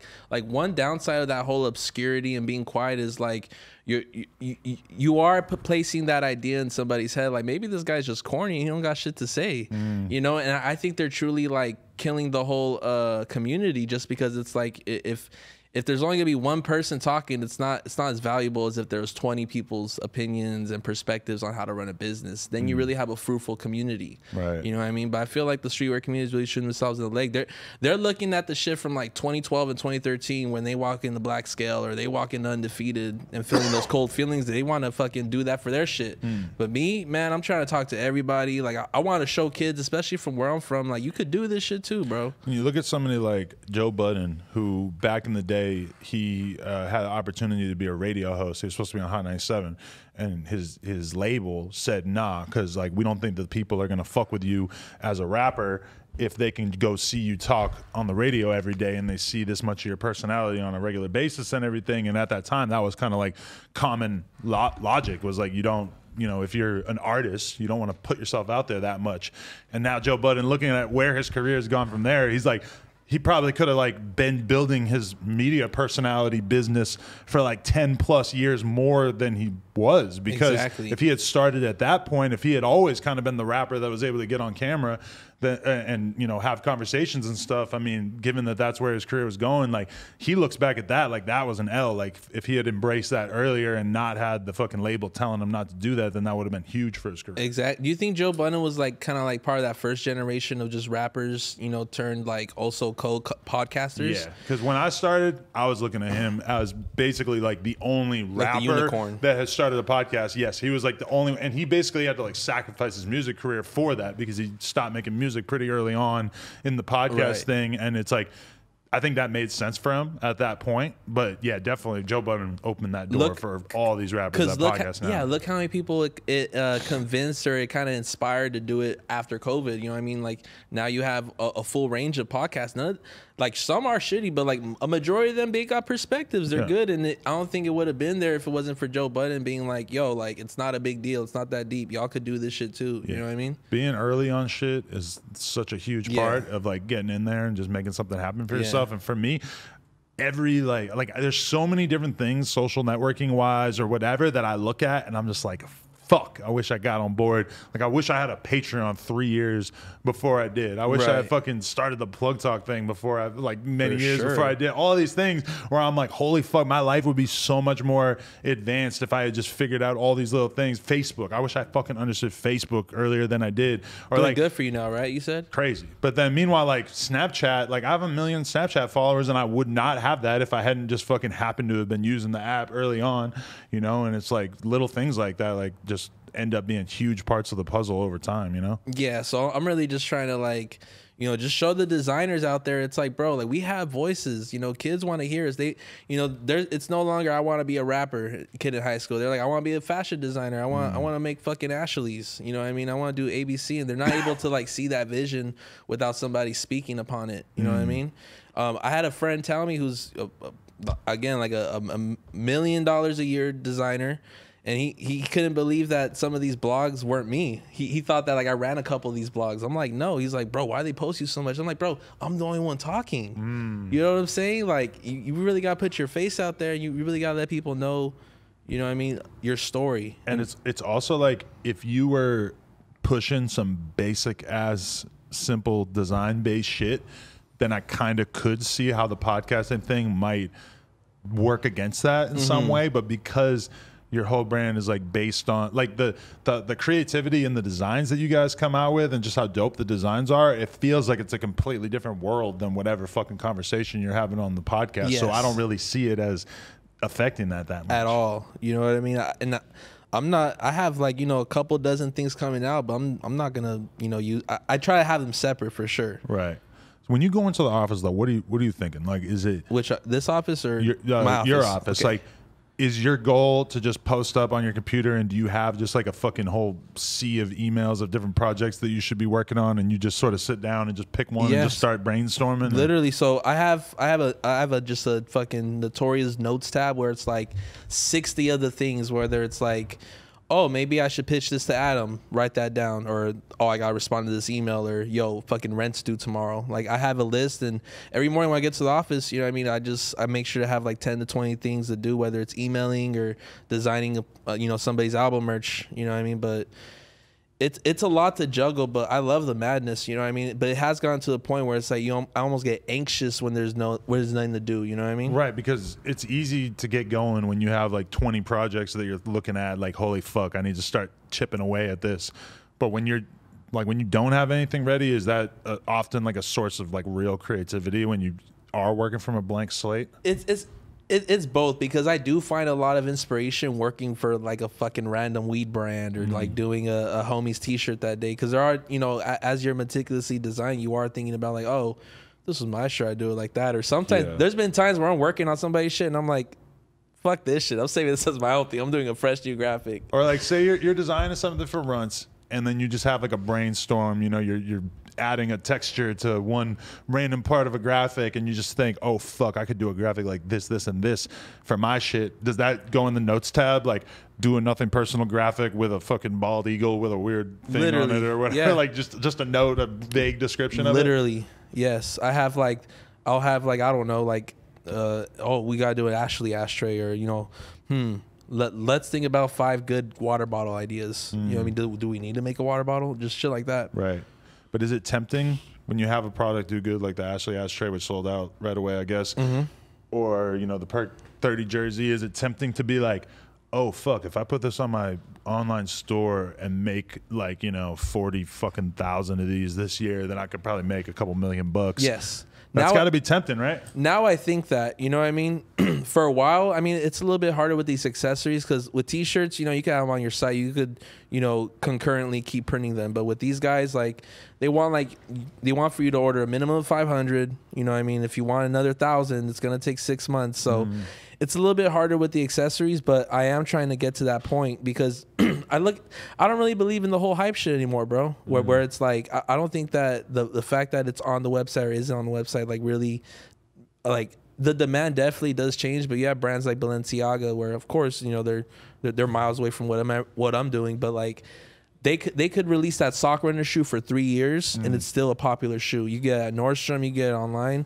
You don't have to fucking scurry through Grailed and StockX with that kind of shit. But they keep iterating on it, right? Like, they can't just keep doing it because at a certain point you got like Fila making the same shoe with their logo on it, right? Yeah. I mean, sure, but I mean, Chinatown Market, for one, you know, with that Smiley basketball, they sell that shit at Foot Locker, but people still love that shit. You think that? But do you worry about that? Would you just put your shit in Tilly's or Zoomies or whatever? Oh yeah, I'm not gonna do that. Really? I mean, I don't really have a reason to. I would do it in the, like, it had to be some deep shit, you feel me? Like the fact that, like, when I was in 9th grade, I was shopping at Zoomies. It gotta be some, I'm not gonna drop like the fentanyl shirt or like some nice jacket there. They don't want the fentanyl shirt, I'm assuming. Probably not. That'd probably be a bad day at the office. Hey, this is another thing where people were just like, man, you shouldn't drop that, bro. It's way too deep. I be getting deep with my shit sometimes. Yeah.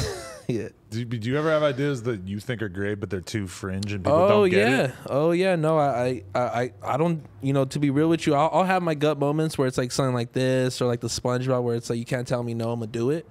But there are things where I do go through like a 50-man fucking checklist of like just vibe checking everybody. Like, yo, is this good? Yeah. And I've trained everybody around me to be fucking like dead honest, like almost be fucking mean to me, like tell me like, Blazzy, this is the worst shit you ever seen. Or Really? Like, yeah. Do you think you need that? You need somebody to be critical of your shit? I hate, because I saw so many yes men just being in these group chats or in these email threads with designs where it's like you send it, everyone on the team's like, oh, I don't know. Ugh. And then the main guy's like, yo, it's just sick. It's like, oh, I see it. It's dope.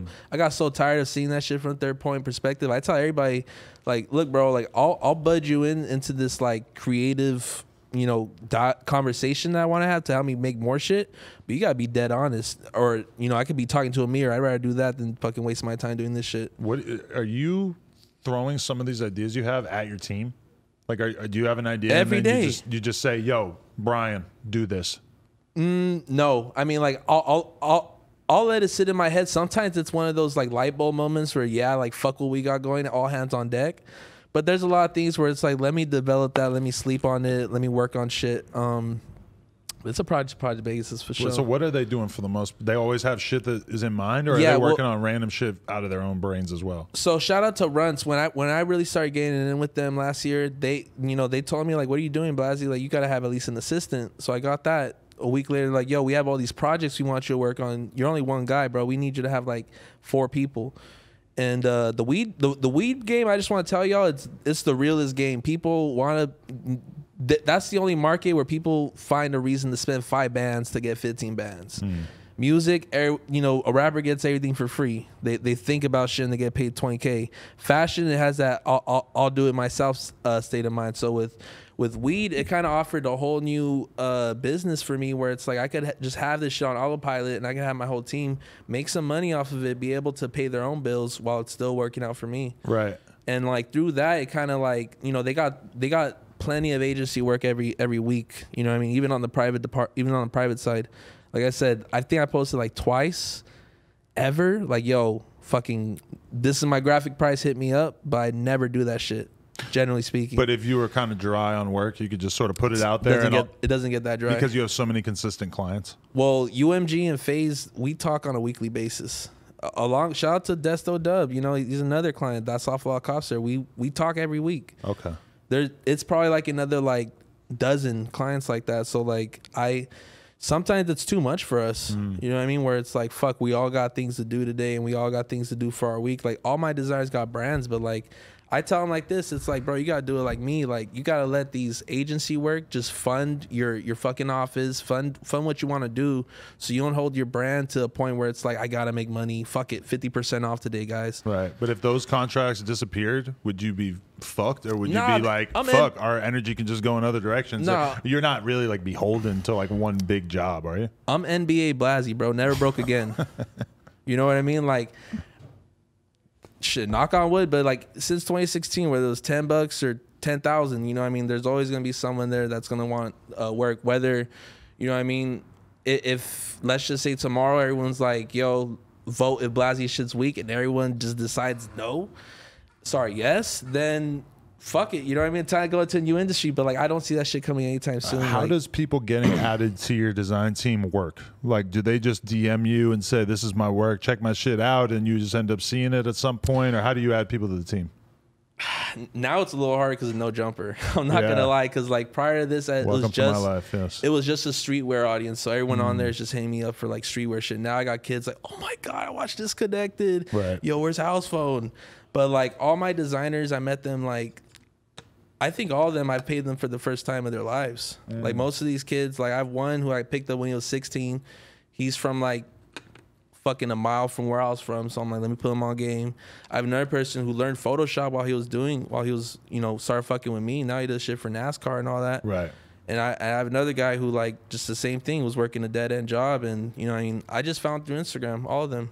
Because at this point, does a day at work where it's just you grinding away on the computer feel like not that productive? Because if you have like, you know, 8 other artists who are all working on ideas that'll eventually make you money and be associated with your brand, that's got to feel like real productivity once you have the whole team grinding. Yeah, right? no, I love my team, bro, and I only want it to grow more, you know. But it's getting harder and harder to figure out, you know, who do you want to add, and you know, I really think we got the formula down, so it's like the next person is gonna be important. But like, because having 8 people in an office is one thing, and having like 40 people is a totally different thing that would take so much more management.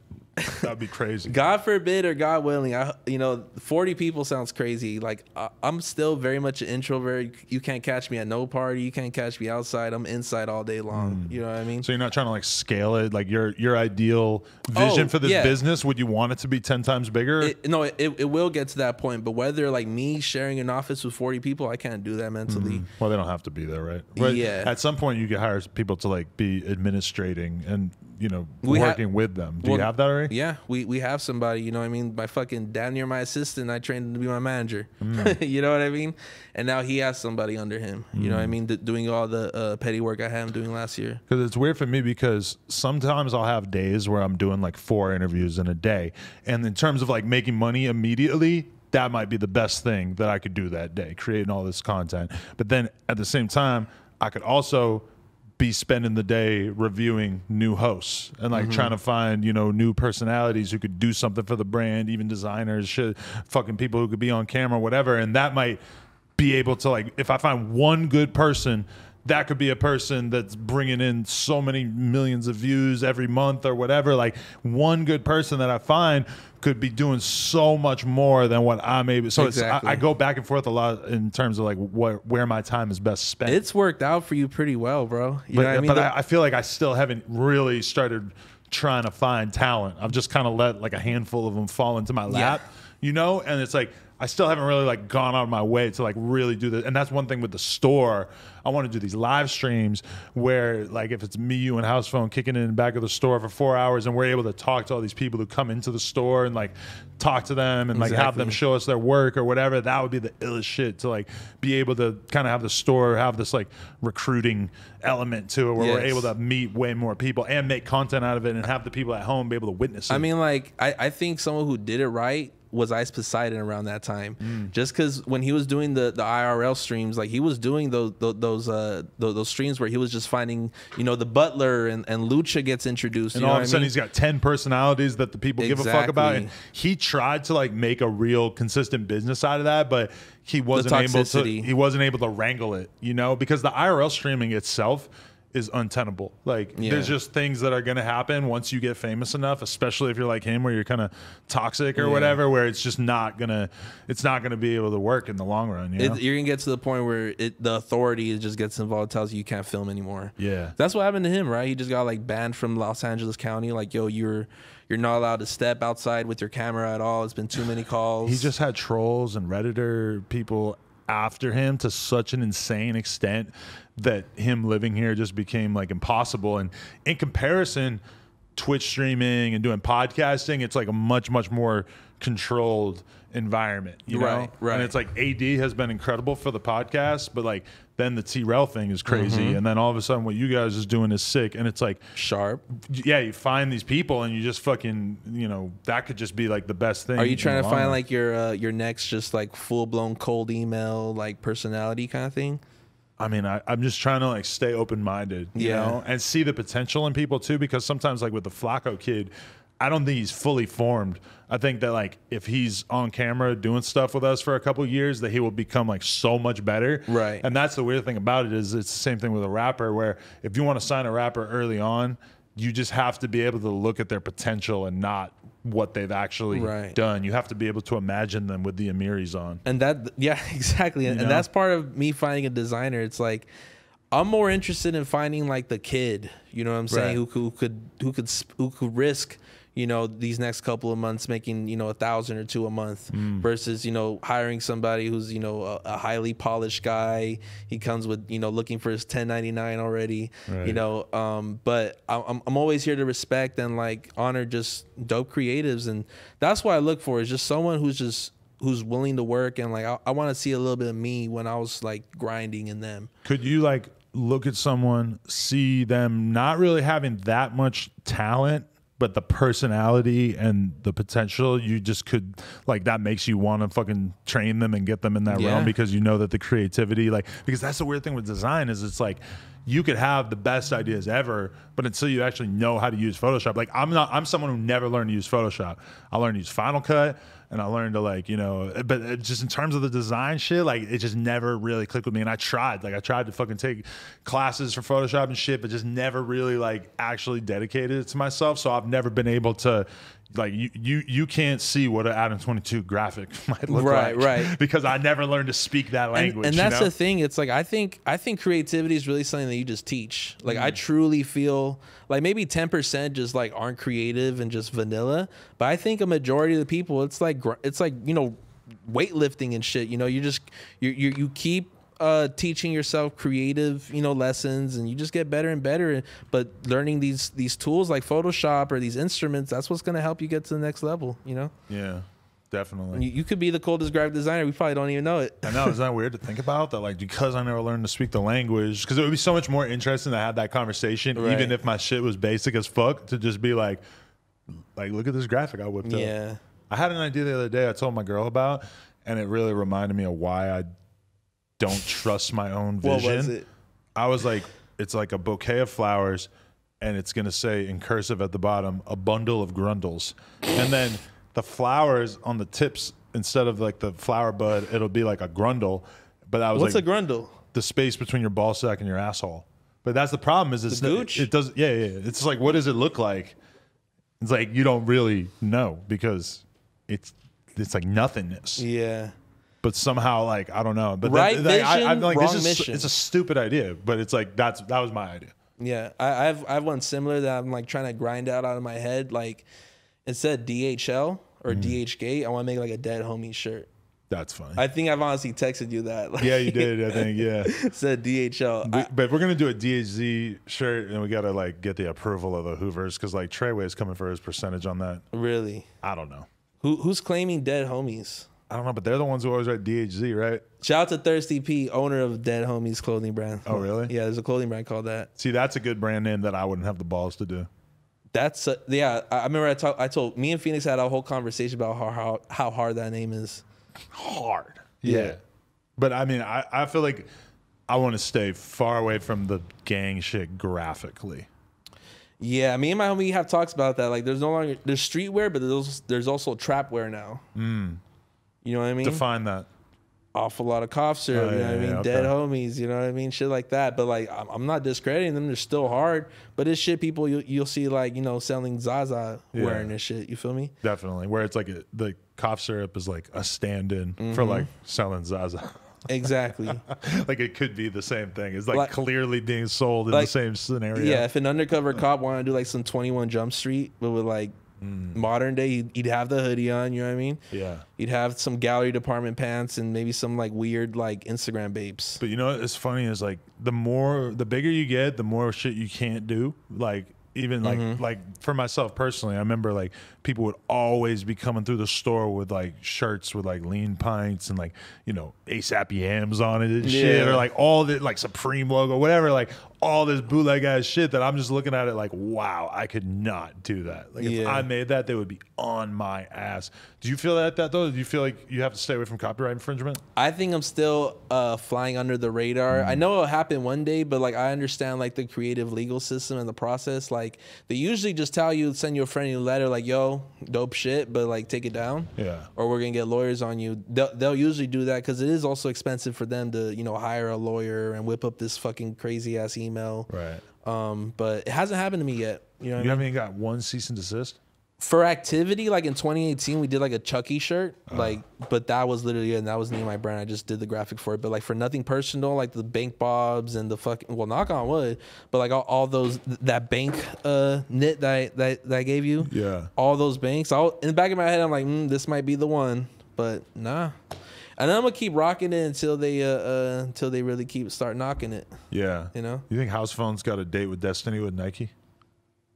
He's paranoid. He thinks he is, but like I'm gonna keep it real with you, bro. Like they're not gonna start knocking until they start seeing until there's like millions of dollars worth of like taking. You know what I mean? Yeah. Like Nike's very, very much like, you know, they're looking for the big fish. But how much are you involved with that shit?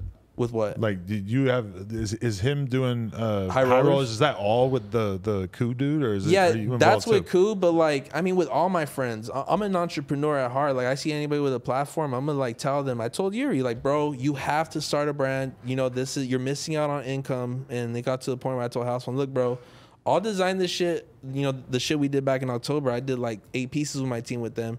And I told him, like, look, bro, I gotta fucking throw this shit in your face. Pay me out the back end.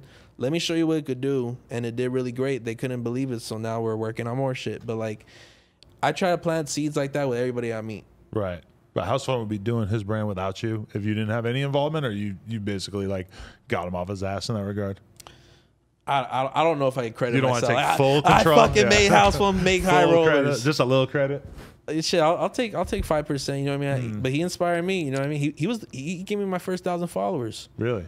Yeah, he shouted you out and got you there. Yeah, man, some bullshit bedazzled shoes, and like he was like, "Yo, get Blazzy to 1,000." I had like 800 followers. Wow. Yeah, I pulled it to him in the fucking hood. That's the fucking come up that you see a lot now. Is kids will like make something dope, figure out how to get to a celebrity or a rapper or whatever, bring it to them, present it to them, get the video, get the tag. All of a sudden, boom, you're in the game. You got a picture. You giving Gunna some shoes that you customized, and boom, you're in the game.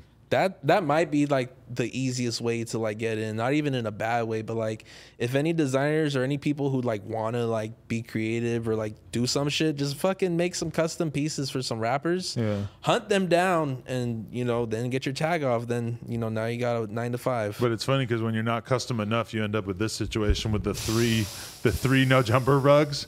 Like it's kind of crazy because we didn't ask for those. Like 3 different fans sent in no jumper rugs that are almost the same. One is big and one is lighter orange. I want to see and they are fire, and shout out to the people who sent them in. But maybe that idea wasn't creative enough to stand out since there are 3. In the new office, I definitely want to see a whole wall of just like the 26 like no jumper rugs, and just the variation of oranges, different border widths. You know, maybe one's off white. Did you have more rugs in the works, or was the Perk 30 jersey or the Perk rug? No, you didn't do the rug. You did the jersey. No, yeah. Who did the rug? Fuck, I forgot this kid's name. Right. Oh no, it was some dude from like Arizona. Fuck, I forgot.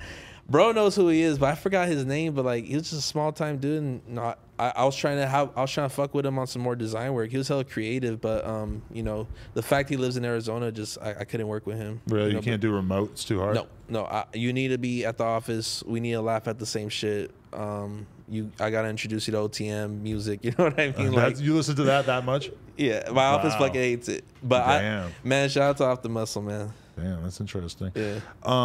But yeah, in your office, like, how big is it? And because you just upgraded, right? Like, why did it need to be so much bigger?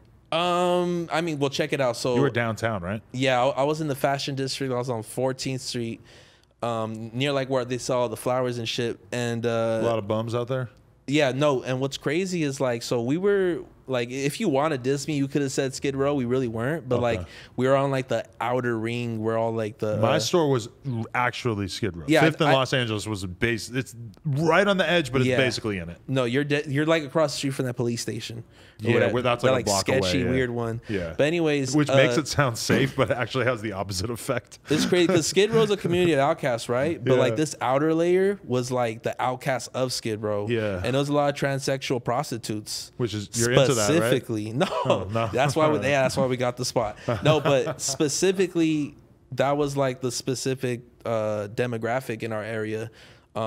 Just a side note, but anyways, we had this office for a whole year, and as we were done with our lease, the lease manager says, "Yo, what do you want to do?" I'm like, "I want to stay." They're like, "We actually found somebody that's gonna, like take over the spot after you." So I was kind of like, I had to find a new spot, and this was the new place. It's a lease for 3 years, so like, where is it? It's still downtown? Yeah, it's still in downtown. Better area or way better area? Okay, way better. I don't even want to like say my neighbors, but my neighbors have like a very popular facility. Okay. Where they have like security guards by the fucking trucks outside. And how much space do you have? How much do you need? Like, do all you guys have offices, or are they all like working around a big table? I have my own office where it's like maybe like the size of this room, and it's also like the conference room. And then my designers have a space that's about like, I'm gonna say like a quarter of this space, right? Where it's like 3 desks, and because none of them smoke, right? And like I got my Runts gang over, you know what I mean? I got fucking Hesh rolling his fifth backwood. You let Hesh hang out? Hell yeah, Hesh is with me like every other day. I'm not gonna lie, because that's the thing. But check it out. Me and Hesh be so on it. It's like he'll find me like, "Yo, Blazzy, I got a weed guy who wants 3,000 bags or some shit like that." You know what I mean? Yeah, because we were like Runts. I just want to say one thing. Like we were the ones who started the whole die cut bags. You know what I'm saying? And for a while, shout out to Nick. He was which is the owner, one of the owners of Runts. He was the only one that was doing production. So for a majority of last year, if you wanted to get custom bags, you had to go through us. You know what sucks about Runts? What? Is that I was looking at my DMs and I fucking see that they hit me up to interview LB in 2018. Listen, and I was asleep. Yeah, no, you got to interview LB because I was watching another interview he did the other day, and I fucking love this dude, and I sent it to Dub, and I was like, bro, this dude is your fucking twin because you guys have like the same story, the same mannerisms, everything. He's like, that is my twin. He's electrifying, bro, and like shout out to young LB. He's somebody who like saw my team. Like a lot of people like to bullshit about like funding things, but he's dropped 5 figures with me. You know what I mean? Where it's like Blazzy, like we talk on a we were always working on some shit every month. Right. But LB, bro, you gotta interview him just because it's like you have Burner, which is like the fucking, I guess from the outside, I still feel like I'm an outsider in this weed shit, but like he's kind of like the godfather, the fucking the president of this shit. But you also have the people who like, we're in the Runts era right now. It's the exotic era, and LB's the face of this shit. Yeah. Like no one like he don't. Like you have to talk to him. You know what I'm saying? When I was watching that interview, I was like, "Holy shit!" He like gets the like he's so smart feet to the fucking sidewalk part of that marketing so much. I gotta put you onto a documentary. You're gonna be like, what's it called? It's just it's like a 20-minute Runts documentary about how they started and the fact that like he was really a foot soldier. Like he was following Playboy Cardi's tour bus just to perform and also get his Runts brand out there. Yeah, it started on that Playboy Cardi tour like in 2017. I have so much respect for like there's so many lives that I didn't get a chance to live, but that when I look at it, I kind of like could have imagined myself getting into that and being good at it. Like if I had like figured out doing a weed brand like early on, I could just like have imagined like killing it. Like exactly. Like no, I don't want to like act like I could have done it like he did it. Yeah. But like when I think about podcasts, I'm like, successful wow. business. Yeah, I'm like I fucking took that energy to like podcasting, but when I look at Zach, I'm like, holy fuck, like FTP is where if you take that like 100% dedication to building a brand, that's what it looks like. Yeah. Yeah, that's definitely what LB got going on. But I responded to Runts like they were just a regular weed brand where it's like, yeah, hit this email if you want to advertise or whatever. That's fucking Which hilarious. 2018 probably too, I probably should have known. No, I think he might have been a little too early. Keep it real, it was all the TJ and Casher Quan bars that did it for me. I'm like, okay. That did help cement it, didn't it? He said, this some Vlone Runts, fuck a Vlone hoodie. And I was like, damn. And then Everybody rapping about fake runts, I felt like was a huge part of making me like want to know more about runts. And that's you can't just the idea that it was being bootlegged. You cannot pay a fucking Lil Baby Gunna to promote your shitty weed brand. That's really just off the muscle. Like that's really just them fucking with what they had going on. Like it's gotten to the point where like I'm thinking I'm like clever and I'm gonna put them onto a song that says runts and they're gonna blow their mind. They don't even bat an eye at that shit anymore. Yeah. Where it's like, you know, Kodak will drop it in a bar, no cap. You know, or fucking Rilo Rodriguez, or you know, any rapper, whether it's West Coast, OGZ would mention it. It's if anyone's dropping an album, there might be a run bar. I heard the new 42 Doug ESTG. There's like 6 of them. Oh yeah, easy. You know what I'm saying? I didn't even listen to it. I could tell you that. It's really good. Really? I fuck with it. 42 Doug's probably like my favorite rapper. Really, right now? Yeah. Interesting. I fuck with him. I remember I spent like a whole Sunday getting ready to interview him, and then he bailed at the last minute. Yeah, he comes off as a bailer for sure. But like, yeah, he has a really cold discography. Like the last 3 albums he's dropped. Yeah, he's hard. Yeah, for sure. Maybe I'll get that one day. Oh yeah, you got to, bro. Fingers crossed. Oh, yeah. How much does the music have to do with like inspiring your shit though? 100%. I think, like I said, bro, at one point I thought I wanted to be the rapper. You know what I'm saying? And then it really got to the point where I just used it to do designs, and like, you know, my main inspiration is music. I'll listen to Rio de Young OG while I'm designing, and that helps me come up with creative bars. You had a Disaster here. Yeah. I think I ran into him before we did Disconnected one day, and I told him thank you. And I told him, like, bro, like, your bars inspire me so much. I come up with the craziest shit. He was like, oh, you rap or something? I'm like, no, I make graphics. I'm a designer. Right. But it's like, when you hear when you hear creativity, it's going to inspire your life, even if you are or aren't a rapper, you know? And still to this day, a great deal of my inspiration is music. And just like, I don't know, I fuck with that shit. Do you even have enough space or enough time to like hone in on all the different ideas that you're kind of chasing in your head? Yeah. I think so. I mean, like, I've gotten to a point where, like, I'm a visual person. There's hella whiteboards and fucking, like, cork boards at my office.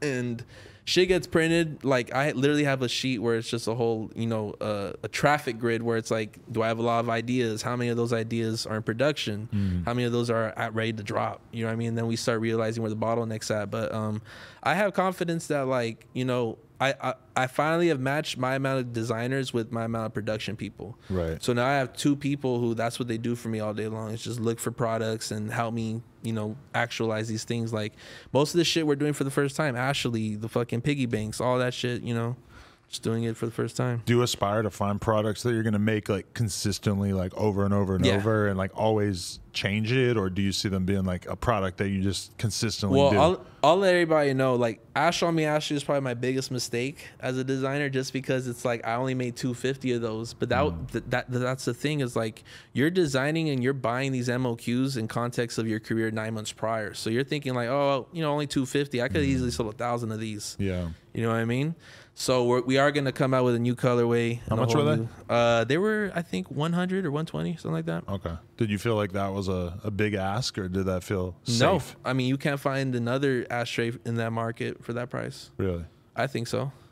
And like I said, I only drop something, and like that's why I'm very, you know, particular about what comes out. If I feel like I would buy it, you know what I mean? Like I had to look at Ashley and be like, if you were at a store, or if you were on Instagram, you saw that, would you get it? Do you spend a lot of time thinking about pricing though, and like how yeah, it's a struggle. Like what you're saying to the audience with how you price things. Yeah, there's like a alpha and a beta way of looking at it, I feel, or you know, they say bullish or bearish in stocks, but like it's like, you know, either you could create the market where it's like, nah, motherfuckers, my shirt's $80, deal with it, right?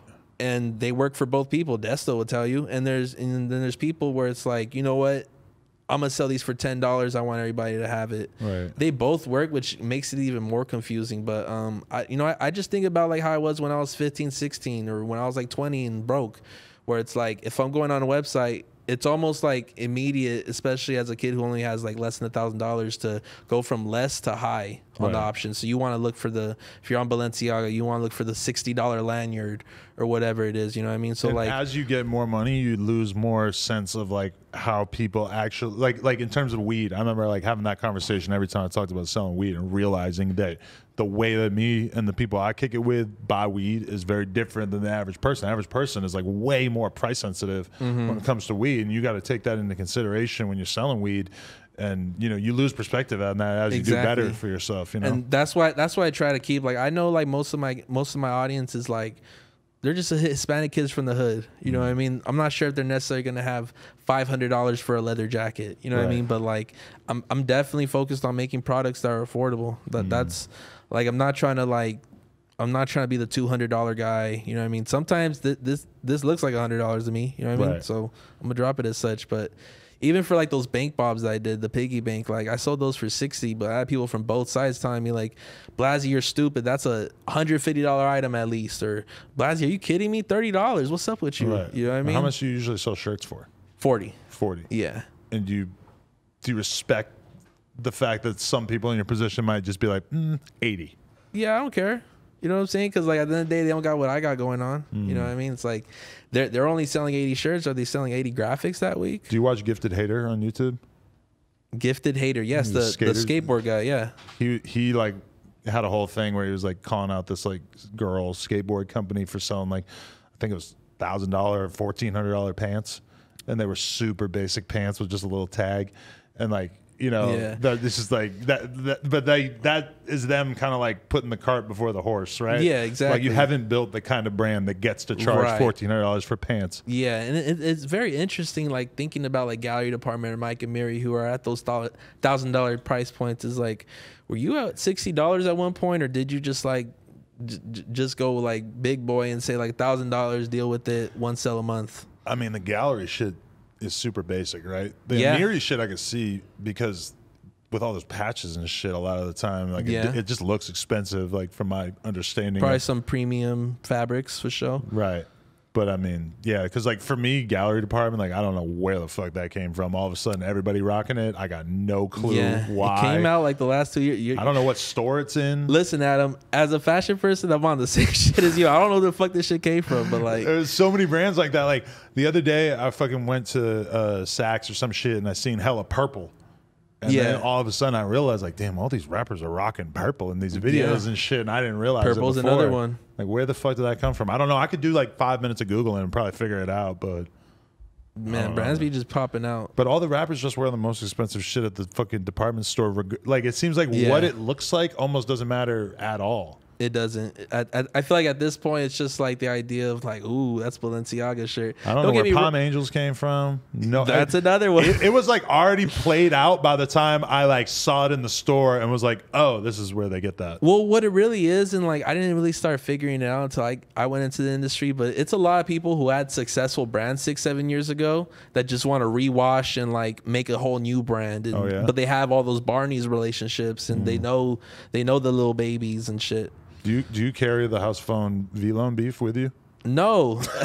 You know what? But I did call him. I did call him when I linked up with Bari. You know, Oh, you did link him? Yeah, shout out to Vlone. House phone was like kind of dissing him the other day, and I was like, I thought you guys squashed it, and then he basically acknowledged in the same breath that they did squash it. Yeah, I mean that's just house phone. You know what I'm saying? Like he like forgot for a minute. Probably, yeah, for sure. Shout out to house phone. But no, when I met up with before I met with Bari, I called house phone. I'm like, yo, they hit me up for some work. You have a problem with that? He's like, nah, it's all good. I'm like, okay, cool. And then I was on my way. Right. I pulled up to his crib. He's playing like a samurai game for like 3 hours. Bari was? Yeah. So you're sitting there talking to him and he's just playing a samurai game? It was just me and him just working on like Juice WRLD weekend Vlone merch. Oh, wow. And do you do that often where you're just sitting there with another person just designing in front of them? Sometimes, like because now, like starting off, like you don't have the courage to tell somebody like leave me alone, but like I start telling them like, look bro, do you do this at a restaurant?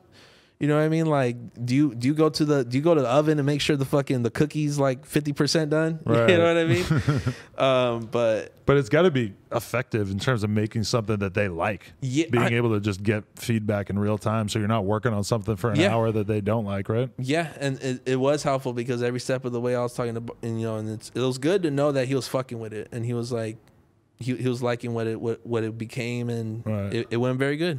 It's weird because you always have that option to do the sort of like clout muncher ass thing and like go pull up on people and be around them and like get around them to like further your business or whatever. But it's like to me, it's kind of unsustainable. Like I could be pulling up on different rappers every night in the studio, but I don't feel like I really get a lot out of that. No, yeah. Same thing. I could be in the club every night. Probably meet hella people. Right. If it's up to me, I'm just gonna go in there for the meeting, talk for 20 minutes. I might not even show my laptop, and then just go on to my way. But if I gotta do it, if it's crunch time, they're like, hey, he need to be here. I'll pull up. You know what I'm saying? Like, let's work. So you out all night, or you like now be in the crib? No, I'm never out. Like literally, bro. Like I'm just at the office and at my crib. On weekends, I will be at my crib from 9 a.m. to 9 p.m. doing edibles and smoking weed. You just chill? Taking baths. So if there's a girl you're fucking with, it's like, hey, come through? Yeah. Okay. Yeah. They come to you. You don't go pull up to the trap spot? Nah. Stop it. Shit. Nah, I mean, but I don't invite like... He's laughing. Shit, they might go to the office. I don't know. Yeah. You know what I'm saying? Or I might get a hotel. I don't know, but... On the weekdays, how late are you in the office? It's not like they're planning a lick on me right now. No, I just want to know, like, what hours are you in there? Because from my perspective, like, Sometimes, I used to be in the store, like, noon to midnight every night. And now I'm in here, like, 11 to noon to, like, 6, maybe 7. I usually get in around, like, 11 a.m. I'll leave around, like... Depending what I got going on, I'll leave at like 12 or like at 4 a.m. But sometimes there's been days where it's like, sure, I got like a full apartment, you know, 5 miles from my office, but I'll just sleep there. I'll be like, man, fuck this shit. You got a couch? Hell yeah, good couch. I couch. got a couch. I got a bean bag. Yeah, I got hammocks in there. But you can wake up in the morning and not shower? Yeah, I'll bust the Yuri. Bust the Yuri real quick. I guess I could do that, but I don't know. You're on some like grind mode, like tigerish shit. Like I'm a fucking working all day. But I could take it so much further than I have. And I'm like really holding back on that. But I don't know. Yeah, there's something about that morning shower that I feel like really gets me like I need to like shower and put on new clothes in order to feel like, okay, this is the start of the day. Oh yeah, no, this is what I'm doing every day. But like, you know, every 2 weeks, you know. You got a toothbrush at the office? Yeah, absolutely. Yeah, I can't even, I would feel like I wouldn't even be able to work properly if I knew like, I'm very self-conscious about that kind of shit. You know what I mean? Where do you feel like you're at in terms of your own personal relationship with fashion? Especially being that you're now making more money, you could buy all this fucking designer shit that you probably thought was cool when you were younger. Yeah, I mean, I'm definitely dabbling into you know, some designer drip, but like for the most part, you know, I'm still very much like I want to be wearing like all my homie shit. Like I'm wearing my homie's shoes, I'm wearing my homie's pants. This is my shirt. This jacket is the only thing I really bought from a store. Okay, you know what I mean? But like, I really just want to like rep my homies, but I'm definitely tapping in with designer shit though. What are you wearing in the office? You wearing cool boots in the office, or you wearing slides? No, I gotta wear boots because you know what happened, and you know, there's been several rappers. It's lame as shit to say, you know what I'm saying? But it's like, fuck, I don't feel as confident as I would if I were to dress nice today. Really? Well, today is one thing because you're on camera doing a podcast, but I don't know. For me, it's like, well, I mean, right here, this is all you need to know. It's so comfortable. I feel like I'm better as an interviewer when I'm like really comfortable, and like when I'm wearing shoes, I'm just less comfortable. Really? So I just feel like I kind of can't do it. Yeah. But it also, like, there is an extent to which, like, the rapper logic of like, I'm gonna wear my super fly fucking outfit while I'm in the studio, even though I'm only around like 3 people, just because if I feel like I am this person, then maybe I'll make music that represents that better. That's what I do. You feel like when you're clicking away on Photoshop, your boots matter?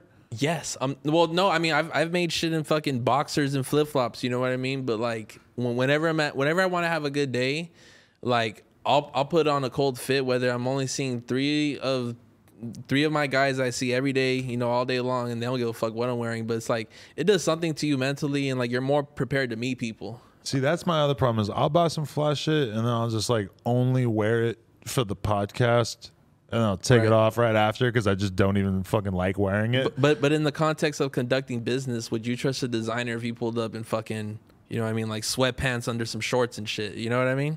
I would respect them if they were dressed in like a simple, plain, respectable way. Like white tee, decent looking pair of jeans, plain shoes. But yeah, sweatpants and flip-flops, that to me is kind of like, you're not even like trying at all. Like, I feel like a basic ass t-shirt and jeans and shoes is like the streetwear or like, you know, fashion, etc. hip hop equivalent of like a suit and tie. Yeah, for it's sure. like standard. Like you have to be at that. Yeah, and don't get me wrong, I'm not gonna like pull all my chains out just to work, you know, like, or I'm not gonna wear leather pants or like wear like the clunkiest shoes I can find, but like, you know, I'll put some shit on, you know what I'm saying? Listen. It's crazy because even when you're like the most successful person in the world, like Zuckerberg, I mean, the fact that he fucking wears like this stupid plain outfit, like doesn't wear a suit and tie.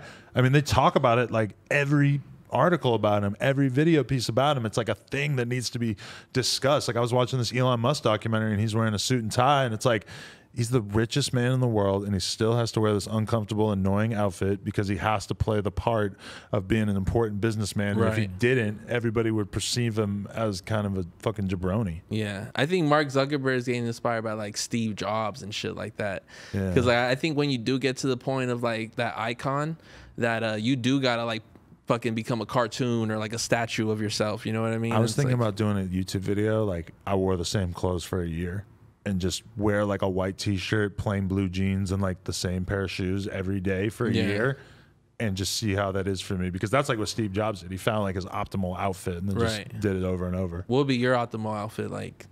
Like white tee, plain jeans, plain fucking, well, probably Birkenstocks. That's fire. I would probably like dress it up like a GTA character. Oh, I wear the same outfit every day for a year, and it's like some stupid ass outfit. Yeah. That would be funny. Yeah. There's a lot of people kind of doing that though. Like, you know, like Roy Purdy at a certain point just kind of like had to dress the same every day in order to keep that thing up. Supreme Patty. He stopped doing it and it's kind of like he's just a regular guy. He's not, Supreme Patty had to wear that fucking headband for like 100 years. That shit was so dirty. Ugh. That shit was looking crazy. It had to be. I wonder if there was ever a real one. Did they make that? Nah, I don't think so. They never even made one real one? No, no. Actually, they definitely did make the headband. How did Supreme Patty not get sued by Supreme? I don't know, because I think at one point he also had that shit tatted on him. You know, maybe I hope that one day we come to a point where like Supreme does their like in 10 years from now they do the Supreme Patty collab. And they just have him fucking put lime in his eyes wearing like a box logo. Imagine if they did that. That would be sick. I could see them in the Twisted World like paint, because like he was like, if Steve Will Do It is Lil Baby. Fucking what's his name? Supreme Patty was Young Thug.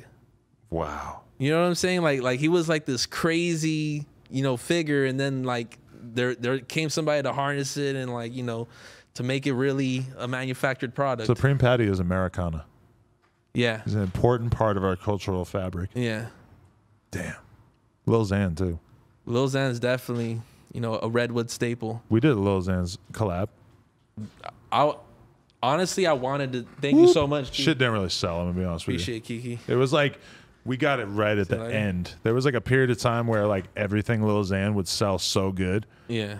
And then by the time we did the collab, it was like, nah. It was like, what year was this? I don't remember, but it was around the time that we put out the vlog where he was like dating Noah Cyrus. Oh, Noah Cyrus, yeah. Yeah, no one was buying Lil Xan. That got like 2 million views. We had a long ass line out the door of like fucking Blazzy's fucking nieces waiting to meet Lil Xan. And hell yeah, no, but it didn't really sell too great. They weren't feeling the Xanarchy basketball jerseys. Really? Yeah. They were feeling that Xanarchy hoodie though. There was like one specific design he had that just like, I don't know, did it for Lil Xan. Every rapper, I feel like, even Lil Pump, I feel like he had like, I don't know. Actually, Lil Pump's not a good example for merch. Do you ever drop merch? He definitely dropped merch. It's a shirt around. But I don't remember anything like iconic enough that I remember it. Yeah. You know? He should have got behind Desto back then though. If he had been like really forward thinking, could you imagine if he had like fully like got behind that brand and like realized what was going to happen? I actually designed That's Awful Lot at Skedit. Wow. Last year. But you're not doing That's Awful Lot of Birkins? We were. Or That's an Awful Lot of Trendsetters? I didn't do the Trendsetters, but I did tap into the Quavo project. Sometimes I feel like he's gotten mad with some of these, but oh yeah, no, that's sometimes they're a little far out. He'll have me busy on some creative projects. But you know what's crazy is that like people love him so much that even if he does some crazy ass collab, I seen him on a story saying like $50K for a collab. Yeah, I mean, I think he's looking at the Obviously, exotic he's not charging Quavo that, but no, they're just doing that for the love. But. Yeah, he's charging Joe from Carson. Yeah, the 50 bands. But shit, I believe if it's really if they got really a plan in mind, they could make that. They could recoup that for sure. You feel like Coi Leray's over? I feel like Coi Leray's over. Shit, my perspective on Coi Leray, I think that I think she didn't know what she signed up for. I think there's a lot of confusion going around, you know, within her team, within the community, within the culture. You know what I mean? Yeah. But I think I give her credit for hanging out though and holding it down, because there's a lot of you know, female artists in particular who will just like fold. You know what I mean? You know what it feels like? It feels like how Putin fell for his own propaganda. Like he hires all these experts that are like afraid to tell him that they weren't going to just like easily trample the Ukraine. Right. And I feel like Coi Leray might have a few too many people around her that were like, nah, like this album's going to do, like, I got to actually listen to it. But it's crazy. Like it just, I don't know, like where her fan base at? Like they seem like they're out there. But with that being said, like, what do you think is triggering all these album sales to just like generally like sell less and less year by year? Because at one point, 100K was like the standard, like you doing something. Now 100K is like you gotta be the Weeknd to do some shit like that. Like the Locks basically like didn't even get to put out a second album on Bad Boy because they didn't go platinum. You know, but that's in the era of the physical CD release. There's only like a couple dozen rap releases on major labels at that time, realistically.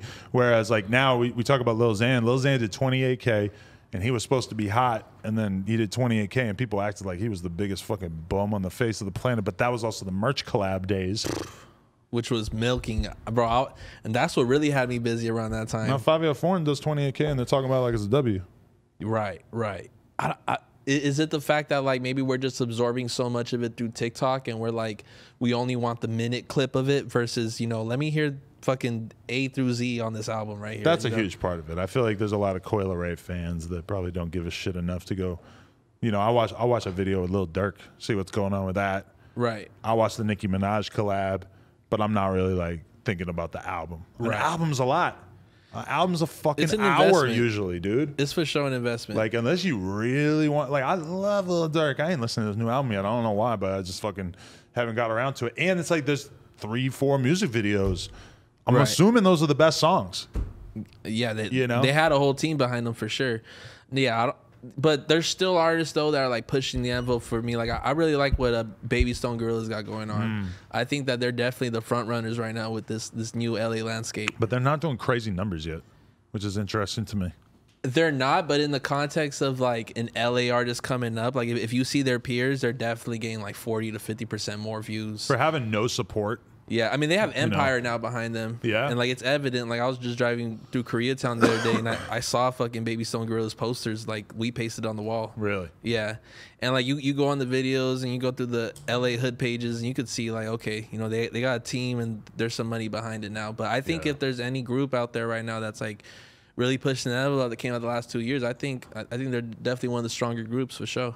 Do you care about putting on for LA? Do you feel like that's your responsibility? Yeah, for sure. Because like, especially as a designer, bro, like when I was a kid, there's nobody I could have looked at. Everybody who was from my side didn't want to rep it. Especially in my city. I'm from a small city called Paramount.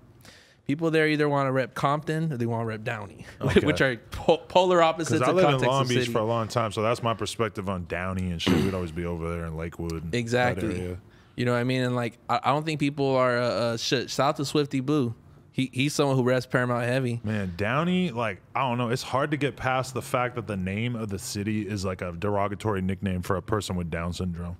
Really? You know, I didn't know that. No. Well, you should not call someone with Down syndrome. That's very, very rude. But when I was a kid, I would hear Down syndrome people call Downies. Really? I just thought it was like some detergent company. Well, that's another really good point. It's a soft sounding name. But also, I'm sure there's crazy gangs out there, but it's not the hardest sound. And there's a lot of places in LA that kind of maybe have a bad part to it, but just have the reputation for being a pussy ass place. Exactly. And fuck, what was I gonna say? Every city definitely got one. I mean, like Paramount. When I tell people I'm from there, they're like, "Oh, you mean Paramount Pictures?" I was like, "No, bro." Yeah, so I was born there. Yeah, I was born in a fucking in a warehouse. Right.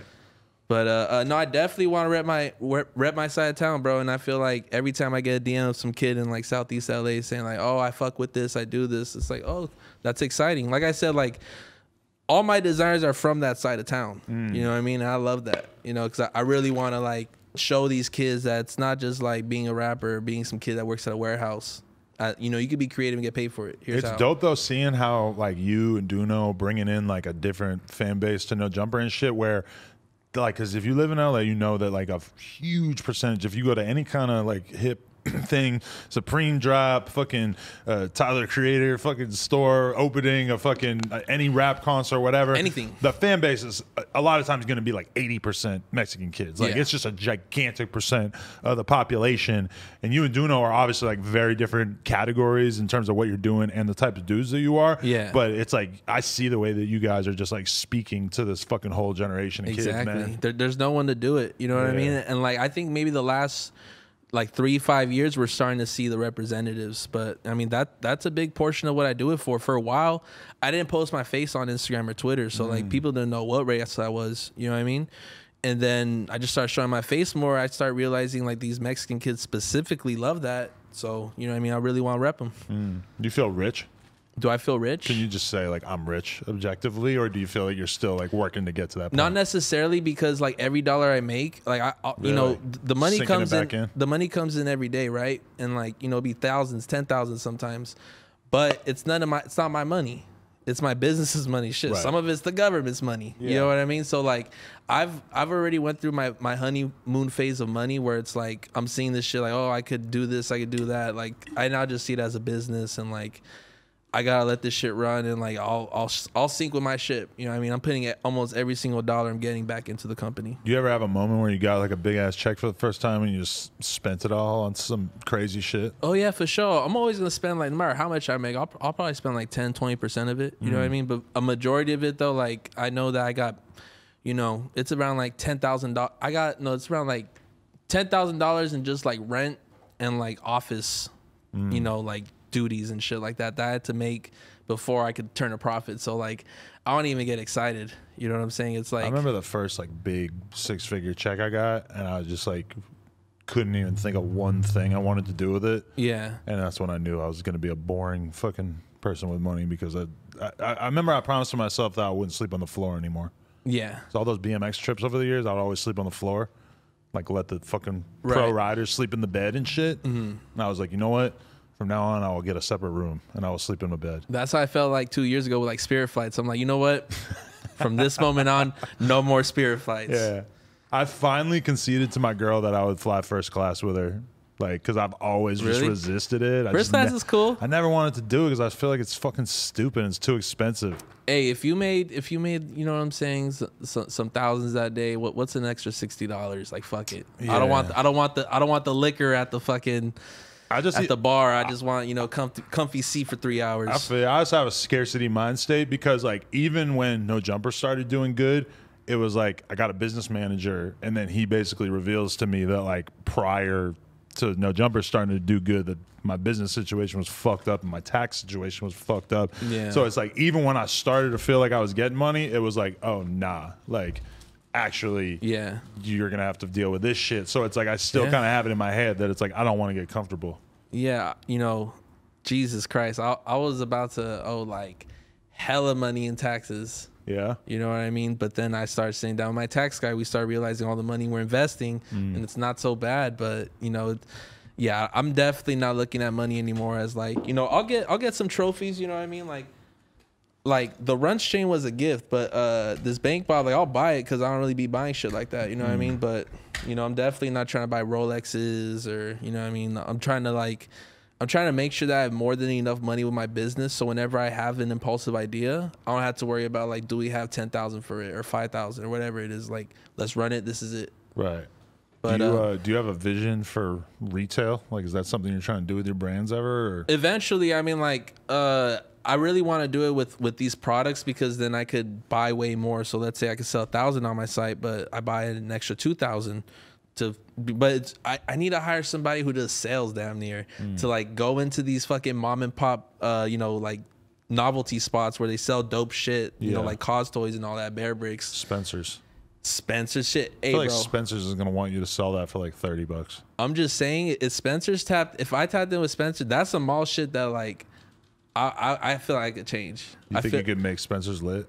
I'll try. If they don't want to do it, then they don't want to do it. Get rid of the fart powder and shit. Nah. What do they got? Fart pills? We're doing extra fart powder. We're doing fucking titty milk, fucking powder, all that shit. Damn. I want to start buying Spencer's stock like the way they were buying GameStop. Yeah. Let me know. Spencer's was a whole wave when I was a kid. Bro, even for me as well, you know, that's some shit where you don't even need money to go in there and enjoy it. You just like, you go with your friend, like, oh, look at this stupid ass fucking dildo head. I got arrested shoplifting from a Hot Topic. Really? Well, halfway kind of, because I had like stolen a bunch of shit from the Hot Topic, but then I went to Lechmere, which is like a department store at the same mall. Lechmere? I know, it sounds insane, right? Like when I say it, I'm like, I can't even believe that this is a real fucking place I used to go to. But I went in there and I think I stole a 9 Inch Nails CD and a White Zombie CD. And then I was dipping out of there and they caught me. You like 9 Inch Nails? I mean, I did at the time when I was 13. I could never get into it. It's not my favorite band, but they had some hard shit. Really? You want to recommend me any songs? What was that one that Johnny Cash covered? I hurt myself today. Oh, Hurt? They covered Hurt? Reznor, right? I definitely don't want to listen to 9 Inch Nails cover Hurt. That was their song. That's not their song. Yes, it was. Shut the fuck up. This world's a lie. That's fucked up, right? Yo. Dude, Trent Reznor was a goat. I thought this whole time Johnny Cash is the man, and I mean, he probably is, but I thought he made that song. That's crazy. When I was looking for houses, the realtor pointed at this like house next to a house they were looking at, and she was like, Gwen Stefani's ex-husband lives there. And I'm just like, you mean Gavin Rosdale from Bush? And she's like, yeah. I'm like, what damn, the game is fucked up. That like, if you're like Gavin Rosdale's whole career erased because he's Gwen Stefani's ex. That's the first time I ever heard that name. Really? Oh, fuck. And I'm pretty like, but you know Gwen Stefani, so yeah. See, she was talking to somebody. How old are you? 28? 27. 27. Yeah. Man, I'm an old head. Nah, there's definitely some realtor clout chasers out there. You never listen to Bush? No. Razorblade Suitcase? No, I think like what was this that? Guy. Like, if you want to talk about punk, I was fucking with 7 Seconds. You know what I mean? Yeah. I mean, that's way more like real punk. Fucking Bush was like alternative fucking radio rock. Oh no, I wasn't listening to that shit. If it was metal, like Chelsea Grin, fucking I had a Slayer phase. You know what I mean? But how you feel about people rocking shirts of bands they never heard? I don't really care for it. Could you do it? Yeah. You would? Because like I come from like that. I ain't gonna lie, like bro, like I used, my homies were like, oh, you can't wear this metal shirt, so I used to have to deal with that shit, and I used to be like, this is stupid. Like, it's weird because I wouldn't wear a metal shirt of a band I didn't know, but I rock like a Fashion Nova fucking Mary J. Blige shirt on here. And I have almost no Mary J. Blige knowledge. But you wouldn't wear like a Seosin shirt or some shit like that? No. Because I actually know about that shit. Whereas like R&B, like me wearing a Mary J. Blige shirt, like everybody who sees me wearing that knows that it's like just a shirt to me. Yeah. It's like when you see like a 7-year-old kid rocking a Metallica shirt, you just know they never heard Metallica. I'll press the shit out of them. Name 5 songs. Yeah, oh God. Definitely. Yeah. Shit. Oh yeah, so we've talked in the past about having you help with No Jumper on some shit. Like what do you imagine that looking like? Like because we want to sell a lot of like your brand and like other brands that you're associated with in our new retail store that is coming soon. I don't know. It's like I keep fucking thinking about this, and I feel like we might as well have at least some of the conversation on camera. Right. You're asking me like, how do I fit? Like, what would I envision? Yeah, like all right, because I mean, it would be easy for us to just like stock some nothing personal shit on a consistent basis, or even like this kind of shit. Like, you know, I think you should have like fucking a shitload of dealers, but that would be definitely want to. I mean, even just that, like for an example, if we had that on the shelf, I guarantee we'd be selling like dozens of them a week. Exactly. Well, I mean, first off, I feel like, you know, the t-shirt stuff is almost clockwork, and like that, all the printable stuff, that's some shit that we could always just make some dope stuff. But I really think that there's like a bigger opportunity when it comes to, I don't know, like some of your guests, you know, if it makes sense for them, spark that. If it makes sense for them to do some merch shit that was relevant to a conversation held on No Jumper, like there should definitely be some kind of merchandise for it. At least I feel, you know what I mean? Like, you know, fucking Kazumi comes or Sharp comes and it's like, Sharp, we need to have your merch there. You know what I mean? We need to find some representation of you here at the store. You know because that's something that Barstool does like an amazing job of, is that the shit that they're talking about on the blog, on the podcast, etc., they just like at a moment's notice will have merch ready to go that like is of the jokes, their weird inside jokes or whatever. And that's one thing we have always kind of struggled with, is like the podcast is one thing. A lot of times if you look at like the Instagram, it doesn't even feel like it's like that related to the podcast, because it's not like the same people that are on the podcast aren't on there, and like the people who are in the office aren't necessarily on the Instagram. And then when you look at the merch, it's like we've had moments where we like harnessed like a viral moment on the show and turned it into merch and had to go crazy, but we don't do that like that consistently. Yeah, I think there's definitely a lot of opportunities. I mean, it feels like every other week there's, there's a viral clip, you know what I mean? And there definitely should be some kind of I mean, because the fans want it. They're going to want to cop it. They're getting all their no jumperless merch frustration out on Yuri and House Phone. You know what I mean? Because it's like, I want to represent these guys and I want to fuck with them. Let me fuck with their brand. You know what I mean? Let me buy merch from them. But I think that there's a big opportunity for No Jumper. I could imagine like a content series where you're like talking to a rapper and designing their merch while you're just sitting there talking to them. I could do that. And the fans could like see your work as you're like putting shit down and having them talk about it and stuff. I wonder what that would be like. We did that on 10 Talks. Actually, there was somebody that was like pesky in the comments saying like, Blazzy ain't a real designer. Fuck that. He just has designers. And I was reading that shit. I'm like, shit, you got me fucked up. Really? We ended up making the shirt right there live on camera. Have you done that on Twitch? Are you scared to have people see your work like that? Oh no, I've the last 3-4 weeks I went to AD's crib and that inspired me. He started telling me numbers. I started seeing the energy. I'm like, I gotta do this again. I was doing it last summer, but now it's like 3 times the viewers. And I am designing. I'm honestly just like, fuck it. Most of these kids can't even. They can't get these produced anyways. It's very hard to make products like this. Or when it's t-shirts, it's like, I have confidence that like my audience is just gonna know the real, and if it really comes down to it, I got timestamps. You know what I mean? But like, I have designed a couple things, and I already seen things got bootlegged. Really? There's a weed bag that I designed on live, and it's going viral now on Twitter. You know what I mean? I don't even want to promote it, but damn. Does that bum you out when your shit gets bootlegged? Nah, I love that shit, but like. It's a good reflection. It's a good temperature check of like where you're at in your career. Yeah. Like, is your shit still hot enough for somebody to be like, fuck Blazzy, I want some bread. 2014, I saw a picture. One of my friends went on a BMX trip to Mexico, and they were in some random ass town, and he just took a picture with like 5 kids that were all wearing bootleg on some shit shirts. That's hard. And I was fucking hyped. Yeah. Slightly sad, but not really, because realistically, like, we just probably would not be able to like satisfy that market, even if it was like a thing, like I have no idea what prices they were paying, but it's probably cheap enough that we just like would not be able to sell for those prices there. Yeah. Well, there's bootleg, and then there's straight up just like replicas, right? Like in a situation like that, like, especially with Gucci or like Runs, you know what I'm saying? Where it's like, at the end of the day, if you approach somebody with a fake Gucci bag or a fake Runs, they're still going to be like, oh, it's real Gucci. Oh, it's real Runs. Yeah. They're still repping the brand. You know what I mean? And whenever people ask them, like, yo, do you be rocking Gucci? Like, hell yeah, I'm rocking Gucci. They're still, like, co-signing it. You know what I mean? They're not saying necessarily, I got it from this guy down the street. Some might will, but majority of people just want to rep the brand. We got a cease and desist from Atlantic, I think, for doing a Kodak shirt. I was going to ask you about that. I remember when that shit came out. But it was funny because I was with Atlantic at the time, so they like my guy reached out to me and he was like, "Yo, can you take that off the site? Yeah. So we don't have to send you the cease and desist, because they're gonna send you a cease and desist." I've always wondered what happened with that shirt. That and the super radical Gucci Mane. I remember you said in the podcast that like Gucci bought one at one point. Gucci Mane bought one. Like a shirt from the site? I think somebody might have told me that, but I don't know if that's confirmed or not. But we also got a cease and desist from Gucci, because we had a shirt we were selling that was like Gucci, like old school Gucci, and then like hella Gucci logos and shit. So it was like the one thing that you never get, which is lonely like days. Yeah, exactly. Like, it was like the old school Gucci on the merch, like the best era of like fat fucking super thugged out Gucci, and then like actual Gucci print, because he can never do that kind of shit, because like I heard that he hears from their legal department all the time about shit, or at least it used to be like that. In his book, he said that they tried to sue him, but he was able to prove it, that like he got his name from his uncle, who's also called Gucci. Right. which is pretty insane when you Yeah, think and about then, it. then he ended up collabing with them. Yeah. They had a whole had a whole campaign a couple years ago. Didn't he have some angry ass tweets about them fucking with him at one point? I think maybe even after he collabed with them. Really? I don't know. Damn.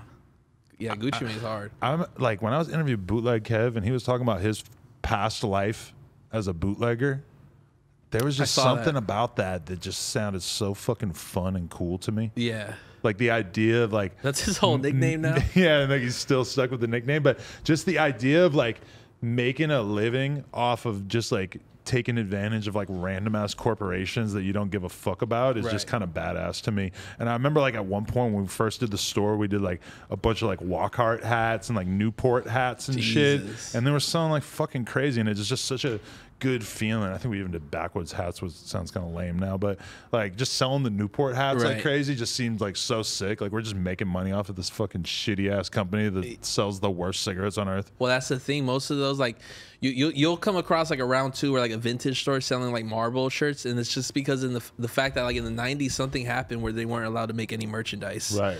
So like most of these drugs, like you'll see like a random like Ativan shirt from like the 80s or something, like a Xanax shirt. You know what I mean? But like drug content is definitely low-hanging fruit that like is just gonna satisfy the market and be able to get your money off of, and boom. I remember I used to kick it with this girl who had a shirt that had like a shirt for like a prison and saying like the official prison of the 1998 Winter Olympics. Right. And it was like the most mind-blowing vintage shirt I've ever seen. I'm just like, why the fuck did they make a shirt for that? Like, how is that a fucking thing? Who had access to these shirts? When I think about it now, maybe it was made by somebody who was like in on the joke. Yeah. Because that's the kind of brand I always wanted to run, is like a fucking bootleg brand. Yeah. Like would do stuff like that. Like make shirts that are like kind of believable. Right. But like fake, and like just somehow get them out there without everybody being in on the joke. Honestly, there should be a vintage reseller that just does that, just gets dusty Goodwill blank shirts and just prints out like 1988 McDonald's Thon in Virginia. You know what I mean? $200. Like the Marlboro shit. Like I used to fucking collect Marlboro miles off the ground when I was a kid, and then eventually I got a backpack. And then that's right. I spent like my whole summer picking these shits up off the ground when I was like 12. Damn. Riding my bike around just looking for Marlboro miles. Yeah, that's how they get the kids. Swisher got sued for because their shit almost looked like Crayola. Crayola? Yeah. Swisher. Yeah. What? That's interesting. I would have to see it side by side. They said it was just too colorful. They got like that like envelope little design in the front. Right. But yeah, that happened. Swishers, I think, paid product placement in a Lil Baby verse. Oh, I you remember that song where he says, "Shout out Swishers Sweets, they keep me rolling." Yeah, it was like recently too. And I was like, bro, that right there is the promo that Runts and Backwoods and everybody gets for free. Yeah. And it felt like a fucking ad. Yeah. Because I don't think this fool smoked Swishers. I've never seen it. I could see Swishers dropping a bag on that. Yeah. Because like how much money do you have to drop to make Lil Baby give a fuck when he's getting like many hundreds of thousands for a show, you know? I think that should be the new marketplace. Like what if I could pay like Lil Baby to promote my NFT in a bar? Like, bro, look, $100,000. Say this NFT, it got me rich. He has a fucking Bored Ape tattoo on his neck. No, he does. That was fun. And like, no way that's real. Because when you think about what the Bored Apes are doing, they're just like an NFT that is really making strides and doing things to keep it in the conversation and to keep people convinced that it's gaining value. And I think Lil Baby is somebody that they probably gave him hella NFTs and probably cash up front too, to just fully get behind the project super early. And he is like a big factor in making it cool. Or like think about that Eminem one that they did. Like, you know, Eminem got paid out the ass to fucking promote that and be openly presented with that. Unsurprised no NFT like billionaire found like the budget enough for Drake to be like, guys, this is my fucking Bored Owls. Maybe Drake just found that to be like one line he didn't want to cross in terms of doing something corny. Because like Drake, imagine how much money he gets from that fucking steak thing. Yeah, he probably make. I heard they pay Aaron Ross $4 million a month. Oh my god. Which is an ungodly sum. And that's the interesting thing, because apparently internet like you cannot, it has to be like an out the country company for it to run. Crypto thing. Yeah, I don't think you could you have to like have a VPN or something if you want to be in the United States to use their shit. I'm pretty sure it's the same thing as that Steve will do it Rubet shit that like we did that shit, promoted it too. Well, I'm pretty sure they just like rebranded and got Aiden Ross and Drake to promote it. There's so much money in that shit, but I think we saw the end of the bubble. I'm gonna keep it real. Did you dabble in the NFT space? Every time I tried to, it just felt like there's no reason to drop one. Every time I try to learn some shit, it's just like they're stupid, like lingo. They really try to make it hard for you not to understand what they're talking about. It's almost like pimp talk. It's like 99.9% of them are total garbage.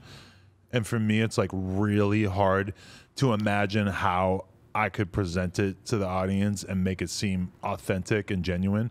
Like Cole dropped the Lyrical Lemonade one, Right. but he didn't post about it that much. Yeah. So I wonder, I don't know. And I could see him, like, he's obviously someone so worried about his brand. I could see him, like, taking the steps, making sure that this is bulletproof and this will honestly, like, you know, this will benefit somebody, or maybe it's a business opportunity for people. I mean, by him, like, under promoting it, I feel like that kind of, like, helps keep the expectations low. Yeah. Because a lot of companies are just making it sound like this is going to be the next great gold rush. Maybe that should be the marketing campaign. Just like hire an influencer to like kind of like low key, just maybe like a photo of it. Right. You know what I mean? But it's interesting because it's like if Cole drops NFTs right now, that means he was probably like working on the idea fucking 6 months ago. Yeah, you for know? sure. And I guarantee that his vision of what NFTs were going to turn into is different now at this point than it was 6 months ago. Whether it's like a big difference or a little difference, you know, myself 6 months ago, I like really saw the vision with NFTs, and we bought that punk. And I'm you bought a CryptoPunk? Yeah, we spent $160K on it. Do you feel like it worked out? Well, there was a while where it was fucking like $450K. I haven't had the balls to look in a while, but I'm pretty sure the floor is significantly lower now. And I think I'm just like down to like go down with the ship with it. Like if I see them start selling for 20K, I'm just gonna be like, you know what? Fuck it. Let's hold this thing forever, and maybe in 20 years it'll be worth something close to what we paid. But at least I have a stake in it, even though it's not a lot. You do have those examples like the Jack Dorsey tweet, right? Where it shoots down to like $70 or $12. Dude bought it for a couple of M's. Well, but like, I heard it was like 10K. It ended up being but at one point it sold for $3 million. Yeah, but I think that like at least the CryptoPunks and the Bored Ape, that's honestly like artifacts for like internet history. Yeah. You know what I mean? If there's anything that's like a good, you know, it's probably gonna be good in 60. That's something that I could see like, okay, if there was this weird internet thing from 60 years ago, like today, like there's going to be a market for people who just want to collect them. There was an artist that we were going to do some designs with. He was just like a really dope graphic designer. And we met with him, talked with him, seemed cool. And then like a couple months later, I remember, and I asked Jason, I'm like, yo, like, did we ever get any designs from that dude? And Jason's like, yo, honestly, like he started going hard with the NFT shit. And I guess he's making so much money off that he really like is not even doing shirt designs for people now. And I wonder if that guy is doing shirts again, because I kind of wonder like how big that market is for that like, shit. I mean, there's just different bubbles and opportunities. You saw at the beginning of COVID with the drop shipping companies. People were seriously making 6-7 figures off of it. And then it's like, where are they at now? You know, do people want this many fucking K91 masks or whatever it was? You know what I mean? But that's just the thing about, I guess, being an internet entrepreneur. You just gotta like know when to like latch onto, you know, a wave and, you know, leave at the right time. It happened for stocks, you know, right before the NFT market, in my opinion. Yeah, people just became stock experts around the time GameStop started popping up, or Pokemon card experts. Right. You saw a lot of people who were like washed up doing other things just become Pokemon experts, or NFT aficionados, or GameStop pumpers. I don't think I don't think you're the biggest YouTuber until you really go behind an NFT. I think that's like really what like stamps like a big YouTuber. But it's crazy because like that Lana Rhodes shit, like she's been getting called a scammer left and right. I saw the Godzilla videos; it was like crazy. And my girl was gonna do the same deal. Really? And she was like, I think I can make like $500,000 or some shit. And I was like, do not do it. Like, you just don't want to be associated with that shit. She's going to get called a scammer, yada, yada. And then that exact thing happened, and Lana Rhodes got called out for it super hard. But the thing that you got to respect is all the people like Soulja Boy and all these. I know shitloads of porn star girls who were promoting crazy NFT shit and probably made hella hundreds of thousands or millions of dollars off it. and it's trash. They're not tweeting about it anymore. They made bags off it, and they didn't really incur that much of a social penalty because it's like CoffeeZilla can only make videos about so many people. Like the shit that he made videos about Steve will do it doing, or the Save the Kids thing or whatever. It's like those are just the ones that were big enough for it to be worth him catching. You know, it's like so many people. Like I remember when Soulja Boy was just selling every single tweet of his ever. He probably made a fuckload of money off that, and nobody even fucking remembers. I really think a part of it is just the way you handle the prosecution. Like someone like Ice Poseidon was like, he was so like, man, fuck it.